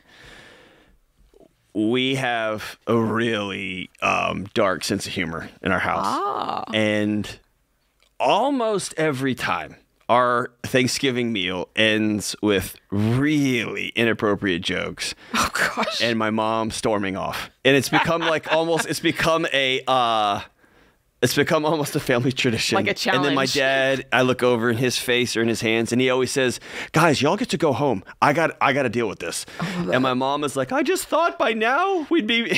And it's every year since I was about 12. I got to hear some of these jokes. They're not great. I'm not proud of them. But it just evolves. And... but I think that's what makes us not the best. But also I think it's what makes us the best is there's just no holds barred. This is going to shock you. I am kind of the quiet, stable one at that table, if that tells you anything about where it goes. I'm shook. It's awesome. It's fantastic. Questions for humans. Go to RamseySolutions.com and rescue yourself and your family this holiday season. Thanksgiving, Christmas, New Year's, and grandparents and grandkids. Hey, this year, go visit your parents and go on a date and hand your parents these cards, and they can deal with the little ones this time without just handing them digital babysitters. All right, let's run out to Atlanta, Georgia, and talk to Skylar. What up, Skylar? Hey, need some advice on what my wife and I should do with her car. Okay. What does she want to do? So what she wants to do, so we figured out that it's burning oil and that piston rings are bad, but it's still running fine right now. Okay. I'm thinking that we should sell the vehicle now while it's still worth like $6,000 to $8,000 and get like an equal trade or like a $10,000 vehicle. And she's thinking, because I'm a service technician, so I drive a service vehicle most of the time, so we're together in her vehicle 95% of the time. She's thinking, sell my truck and sell her car and get a nicer car.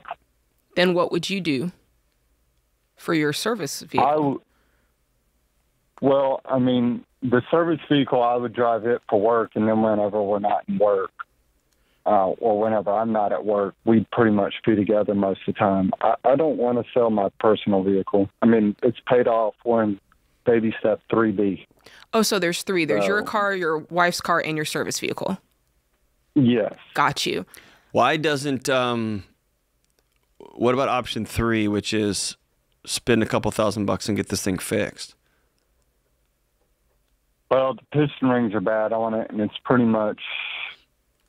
like it's valued at about $6,000, and you pretty much just might as well put a new engine in it, and that's going to be almost the same value. My challenge, my almost total. So, as a service technician, here's my gut response: I'm going to scrape together $10,000 for me and my family, and I'm going to walk in and I'm going to buy this car that you know is bad. Mm-hmm. That part is that part makes me feel uncomfortable. It feels unethical to me that you as a guy who can see this thing coming are like, I'm offloading this sucker right now, and some other sucker family's going to have to deal with it.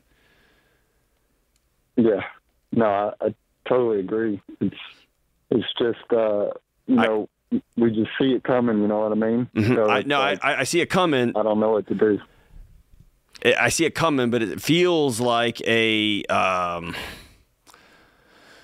I don't know, John. I feel like if he sells it to a dealer, they're going to do whatever they have to get it driver ready. Maybe, I mean, if he sells it to a dealer and lets them know, hey, this thing's bad in here, I can see that. Or if he's doing private sale and you're looking up the value with the issues, then you're disclosing, hey, this is going to need a new engine, so we're going to sell it at $4,000 instead of $10,000. I think as long as you're... But you and I took a call earlier where somebody put a pretty sheen on some foundation issues on a house, right? And now this family is stuck and they are trapped inside this house because they can't afford to get out and they can't afford to stay. That's right. And so I, as a guy who doesn't know much about cars, it makes me uncomfortable. It feels like one of those not by your hand but in your lap situations, which is, I hate this for you and it stinks.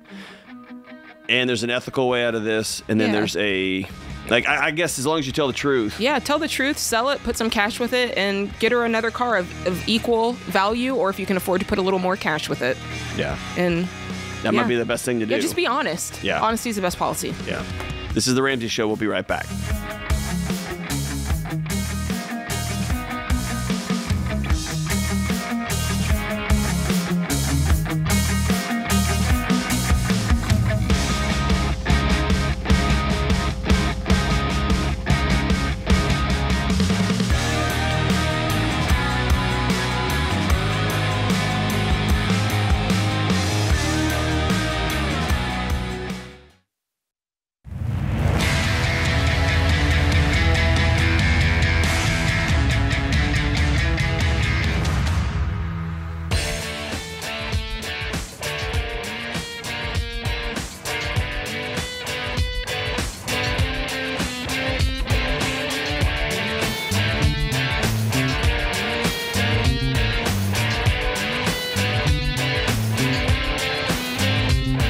This is the Ramsey Show. Let's go out to Houston, Texas, and talk to Amy. What's up, Amy? Hi. I have a question. My question for y'all is, my husband and I are wanting to downsize, and but my mom lives with us here, so we're not sure what to do. Ooh, why does she live with you? We have 2 kids under the age of 2, and initially when I got pregnant, she retired, so it kind of was like a great. It was going to work out where she kind of helped me out, but she also has her own business that she's trying to get off the ground and stuff. Mm-hmm. But I guess if you asked us today, we don't know why we all still live together. Well, it worked out when she could offer the child care. Now, how old are your kids now? They're still, so one is 2 and the other one is 8 months. And okay. Yeah, and so she does contribute, like she does help out a little bit, but we're currently on baby step 1, starting over again. Before we had kids, we were at a better spot. We were at baby step 2, but now we're back down to baby step 1, trying to get back to our emergency savings. What happened? I think just bills got higher, and we live in a house. We moved from an apartment. We were all in a 2-bedroom apartment, and my husband and I and the baby were in one room, and my mom was in another. And then she retired, and she had retired before moving with us, and then she moved in, and then we got an offer to move into a house a little bit under the market rate through a friend, and so we moved into that house, but now it seems like we're house poor for somebody else's home, just everything to keep up with in a home, from the lawn to the gas bill. And your mom's not paying anything to live with you guys? Well, she is paying to live with us, and but she's paying, but it's not. We ran the numbers, and if we moved to like a 1-bedroom to be gazelle intense with our kids, we would really we would be saving almost $600 a month, opposed to what she contributes. The difference is really $50 of us living in an apartment, being gazelle intense, or her living with us. It's really not. I'm going to suggest that you guys don't move into a 1-bedroom apartment with 2 little kids. Me too. Okay. That's that's what we would call napkin math. That works on a napkin. It does not work in reality. Y'all are going to go crazy. Yeah. In there. Now, I know there are people listening to the show, or people who have family members that are doing that because they simply have to. So I'm not knocking it. That is not y'all's situation. That is a napkin math problem that y'all did that would accelerate your current situation. What does your husband do for a living? He's a operations manager. He sprays for pests. What does he earn? He earns about $50,000. And what do you earn a year? I'm a stay-at-home mom, and I do bake on the side. Okay. How are you a stay-at-home mom when the whole reason the grandma came to live was so she could help with the kids? Well, it's not that kind of help. It's kind of like when she's around, like, can assist, because she has her own things kind of going on. What did you do for work before you were a stay-at-home mom? I cooked at a restaurant. Okay. I need you to go back to work. Okay. And in some capacity. And we're going to figure that out. There's going to be a way that you're going to work quarter time, work part time, or work nights, or work weekends. But you need money coming into the house, because if $600 a month is making or breaking and causing you guys to think that maybe we'll move into a 1-bedroom apartment with 4 of us, there's other ways to get that $600 back in your pocket. And it's called your Saturday and Sunday. Or your husband's going to spray all day, and then he's going to go work the 8 p.m. to 11 p.m. shift, or 8 p.m. to midnight shift after dinner with the kids. Yeah, he just interviewed to deliver pizzas. Okay, so, good. And I bake on the side and stuff.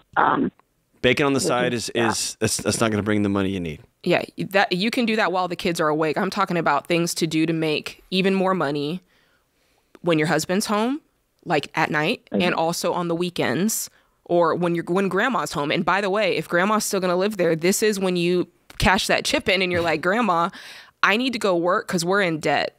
Yeah, we're struggling, and we're going to do one of two things. We're going to sell this house and go to a 2-bedroom apartment, and you're going to find a place. Or here's the 3 things. We need to raise rent. Mm-hmm. Because we're trying to find a $600 spread. My husband's going to take a second job. I need to work a little bit, and we're going to have to raise the rent a little bit on you if we're going to keep this house. Mm-hmm. And I'm going to need some help from 6 a.m. until 10 a.m. because I got to go back to work because we got to get this debt down. How much debt is it, by the way? We have $42,000 altogether, a car and student loan. Okay, how much is the student loan and how much is the car? The student loan is $30 and the car is $12. Okay, so the car's okay. Student loan's $30. All right, yeah, that's right now. You bringing in an income changes everything, because if you've proven that you guys can live a life on $50,000, then if you got another income, if you found a way to earn $40,000 a year, it would change your entire life, and you'd be out of debt in a year. Do you see how I did that? Yeah. And even if that means you having a hard conversation with your mom and saying, Mom, I know you've got your thing on the side. We're going to have to do one of 2 things because the numbers aren't working out. Mm-hmm. We're going to need some help here because I got to go back to work. Or we have to sell a house and we're going to move to a 2-bedroom apartment. Mm-hmm. And we don't own the house. We're renting the house. The house you're in right now? Yeah, the house we're in right now is a house we're renting. How much are you paying? I gotcha. How much are you paying per month? 15. Currently 15. It's supposed to go up to $17.50. So that's why we're. What is she paying? Looking at options. She pays. Well, we had started decreasing her rent because we thought she was going to leave. She said it was planned that she would leave in November, but things changed. So currently she pays $350. Yeah, that's not enough. Yeah, it sounds like you. Yeah. So all in all, the rent is $1,850, and she's just paying $350 of it. Well, the rent currently is $15, and she was paying $550, and then it gradually went down as she was getting ready to exit. But now it seems like I'm not mad at that. She's paying a third, and I don't think that you're going to find. I don't think you're going to find anything cheaper than this. Honestly. What did you? I mean, did you look at 2-bedroom apartments before you looked at 1-bedroom apartments? And well, $1,500 is $500 a month. That's the number I had in my head. For a 1-bedroom? No, for this house. Yeah, for the mom, you're saying? Yeah, I think that's fair. 500 is fair. Yeah, I think that's fair. My question, I guess, was, is there a 2-bedroom? I feel like when I look at this, I'm like, that's a pretty good price to rent a house that is housing all of you. Mm-hmm. If you go, I don't know that you can find anything cheaper. No. You know what I'm saying? Like, I don't think that you should get rid of this house, this rental situation. So the cheapest thing I found was a 1-bedroom with a study. Yeah, no, that's not gonna work. Hey, here's a bigger question. Do you want your mom out? Be honest. I'm the only child, so it's really hard to say that because. Nope. So you feel guilty. You feel guilty, and you love your mom. Just because you want her to move out doesn't. I love my mom to the moon and back, and I don't live with my mom. Right? Both of those things can be true. So essentially, yes, because I want to live a life with my husband and my children. Of course you do. Of course you do. It's time to have that conversation. Hey, that's not wrong or bad. It's not a bad thing. That's so normal and so normal that you want to live your life in your house with just your husband and your kid. There's nothing wrong with that, girl. Okay. So on the financial, I guess you got to start working. If you can find 30 and he can find another 10, you're out of debt in 1 year. 12 months. That's a drop in the bucket. And it's going to be awful. And do it anyway. It's not going to be that bad. They've been living on $50,000 as it is. That's right. Yeah. It's choosing your heart, right? Yeah. You guys got this. You're going to have to make some sacrifices and some real choices, but you can do it.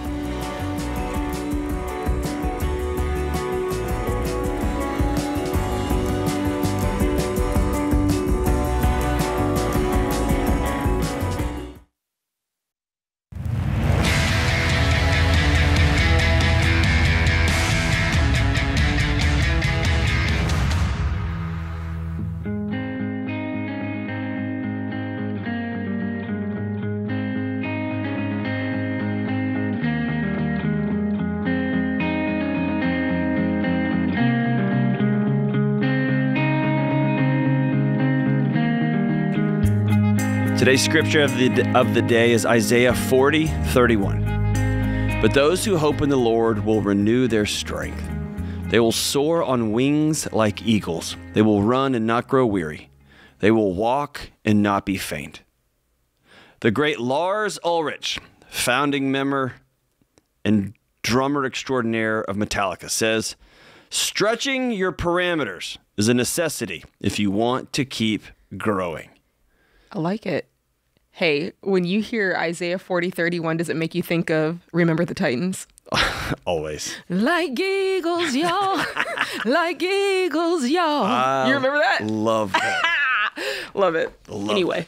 All right, let's go out to Birmingham, Alabama, and talk to Philip. What's up, Philip? How's it going? We're rocking on to the break of dawn, brother. What's up? Hey, man, I just had a quick question. So, one thing to start off, my wife and I started doing the snowball 2 months ago. We've already paid off $35,000 in debt. Whoa.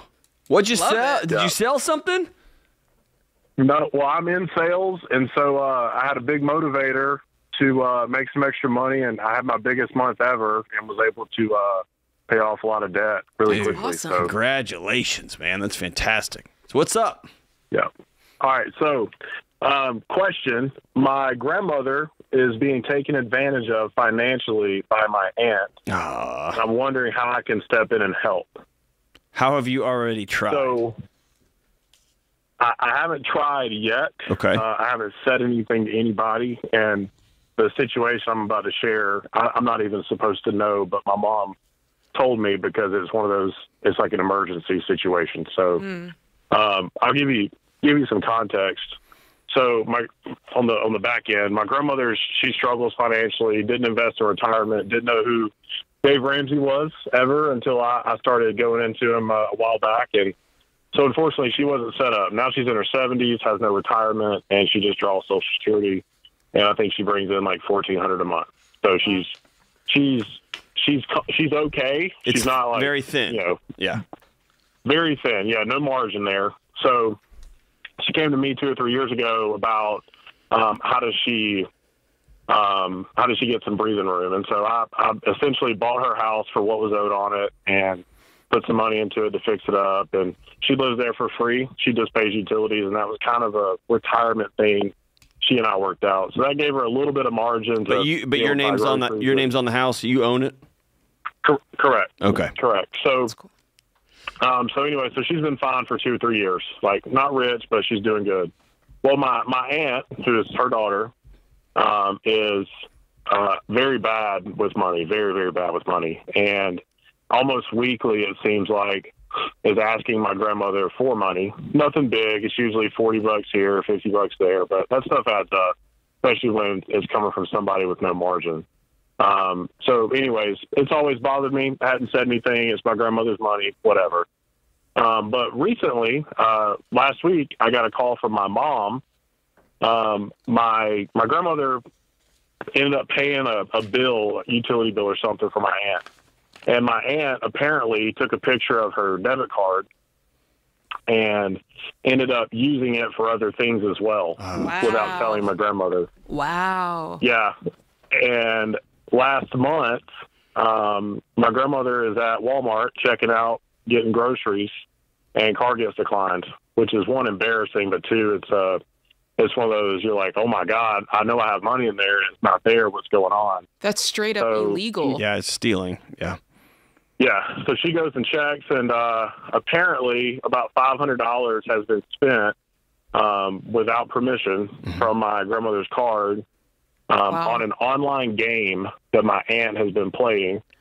And so anyways, grandmother confronts the aunt, and the aunt goes, oh, I don't know how that happened. You know, that's crazy. I'll try to get your money back, that whole thing. And that's kind of where we're at. And I'm not supposed to know about this because my grandmother knows how I'm going to react. Well, here's the deal. So this is one of those situations, not by your hand, but in your lap. You didn't ask for this situation. You didn't ask for somebody in your family to be so deceitful as to steal from an elderly mother. Wow. And quite honestly, and quite frankly, you didn't ask for your mom to not get involved with her mother and her sister, which is her responsibility. As you started talking, my first question to you was going to be, call your mom, or why haven't you called your mom? And your mom has passed the buck to you. And so I would, if I'm you, I would tell my mom, Mom, you have 24 hours to get involved, and then I'm going to get involved. You've given me this information, and I can't sleep at night. I'm the homeowner. I've already bailed this whole family out of problem 1, and I'm about to go get involved again, too. And by the way, I'm going to call the police. I was about to say. Mom's going to get her her debit card changed. She needs to do that before the day is over. Because she did that already. Okay, good. But are you calling the popos? I'm calling because that's what I'm doing. I'm calling the police. At the very minimum, I'm making it very clear to my aunt, because nobody else in the family will. If you come near grandmother again and ask for money, I call the police because you stole this. Right? And I understand that this is awkward and weird. Unfortunately, your mom puts you in a very awkward, weird situation. Wow. Unfortunately, your family has not been as responsible with money as you have been, and they have put you in multiple awkward, weird positions. And if people keep doing that to me, I'm going to take the straightest path out. And by the way, grandmother can do what grandmother wants to do, as much as that pains me to say. So if she says, I want you to butt out, you are not calling the police, get away from me. That's going to hurt. It's going to hurt like all bloody hell. And she gets to do that because she's a grown up and it's her money. Yeah. Right? Yeah. Why did your mom not make a whole bunch of calls and ring all the bells? If I found out my little brother was stealing from my mom. Oh, it's going down. Oh my gosh. He would never in a million years do that. He's such a person of high integrity. Why didn't your mom get on the phone with her sister immediately? Well, she said something to her, or sorry, she wanted to say something, but my grandmother goes, hey, I'm telling you this. I shouldn't have told you. Don't say anything to your sister. Don't say anything to anybody. Well, then don't tell me. My mom is... I know, right? My mom calls me. I'm the responsible one in the family. When I speak, people in the family listen because they're like, like he means what he says. He says what he means. Yep. All that stuff. And well, good for you for breaking this family curse. I would tell my mom, you've got 24 hours to get right in the middle of this because I'm going to. And she'll say, oh, Philip, don't do that, please. Grandmother told me in confidence. Grandmother wants someone to help, or she wouldn't have said anything. Yeah. That's what I'm thinking. And she's thinking, I told my daughter, and nobody's helping. Well, she's hoping there's a way this could be done where no one's feelings get hurt and no one has to know about it, and that you can just sweep it under the rug. But you're so far, like that, it's just not possible. No. At this point. Yeah. Yeah, I'd put everybody on notice. And here's the other thing. You're sending a message, one of two messages. Number one, if you don't want me involved, you better not tell me because I'm getting involved. Number two, I don't play this game. We treat each other with dignity and respect. We don't steal from family members. We don't steal from our elderly mothers. Wow. We don't commit fraud in our own house. I won't stand for that. And there we go. At the end of the day, also, this might even be a little bit weirder. That's your home. You can tell your aunt you are not welcome in my home. Right? Yeah. You could tell your aunt, I'll no trespass you on my property because grandmother's a tenant of my place. Mm-hmm. But not welcome. Oh, it was an accident. I didn't mean to. It wasn't an accident. It's not an accident. She got caught. Yeah. She was trying to make some money on an online game. And wouldn't you know it, she didn't win. Man. Golly. Hey, I'm glad it's you, Philip, because you're a person of high integrity and high character. Just for a moment like this. Hey, I want to thank all the guys in the booth and Skylar. Thank you, America, for tuning in and listening to the show. Great job, Jade. Hey, be kind to one another. Pay off your debts. Don't steal from your mothers. We'll see you soon right here on The Ramsey Show.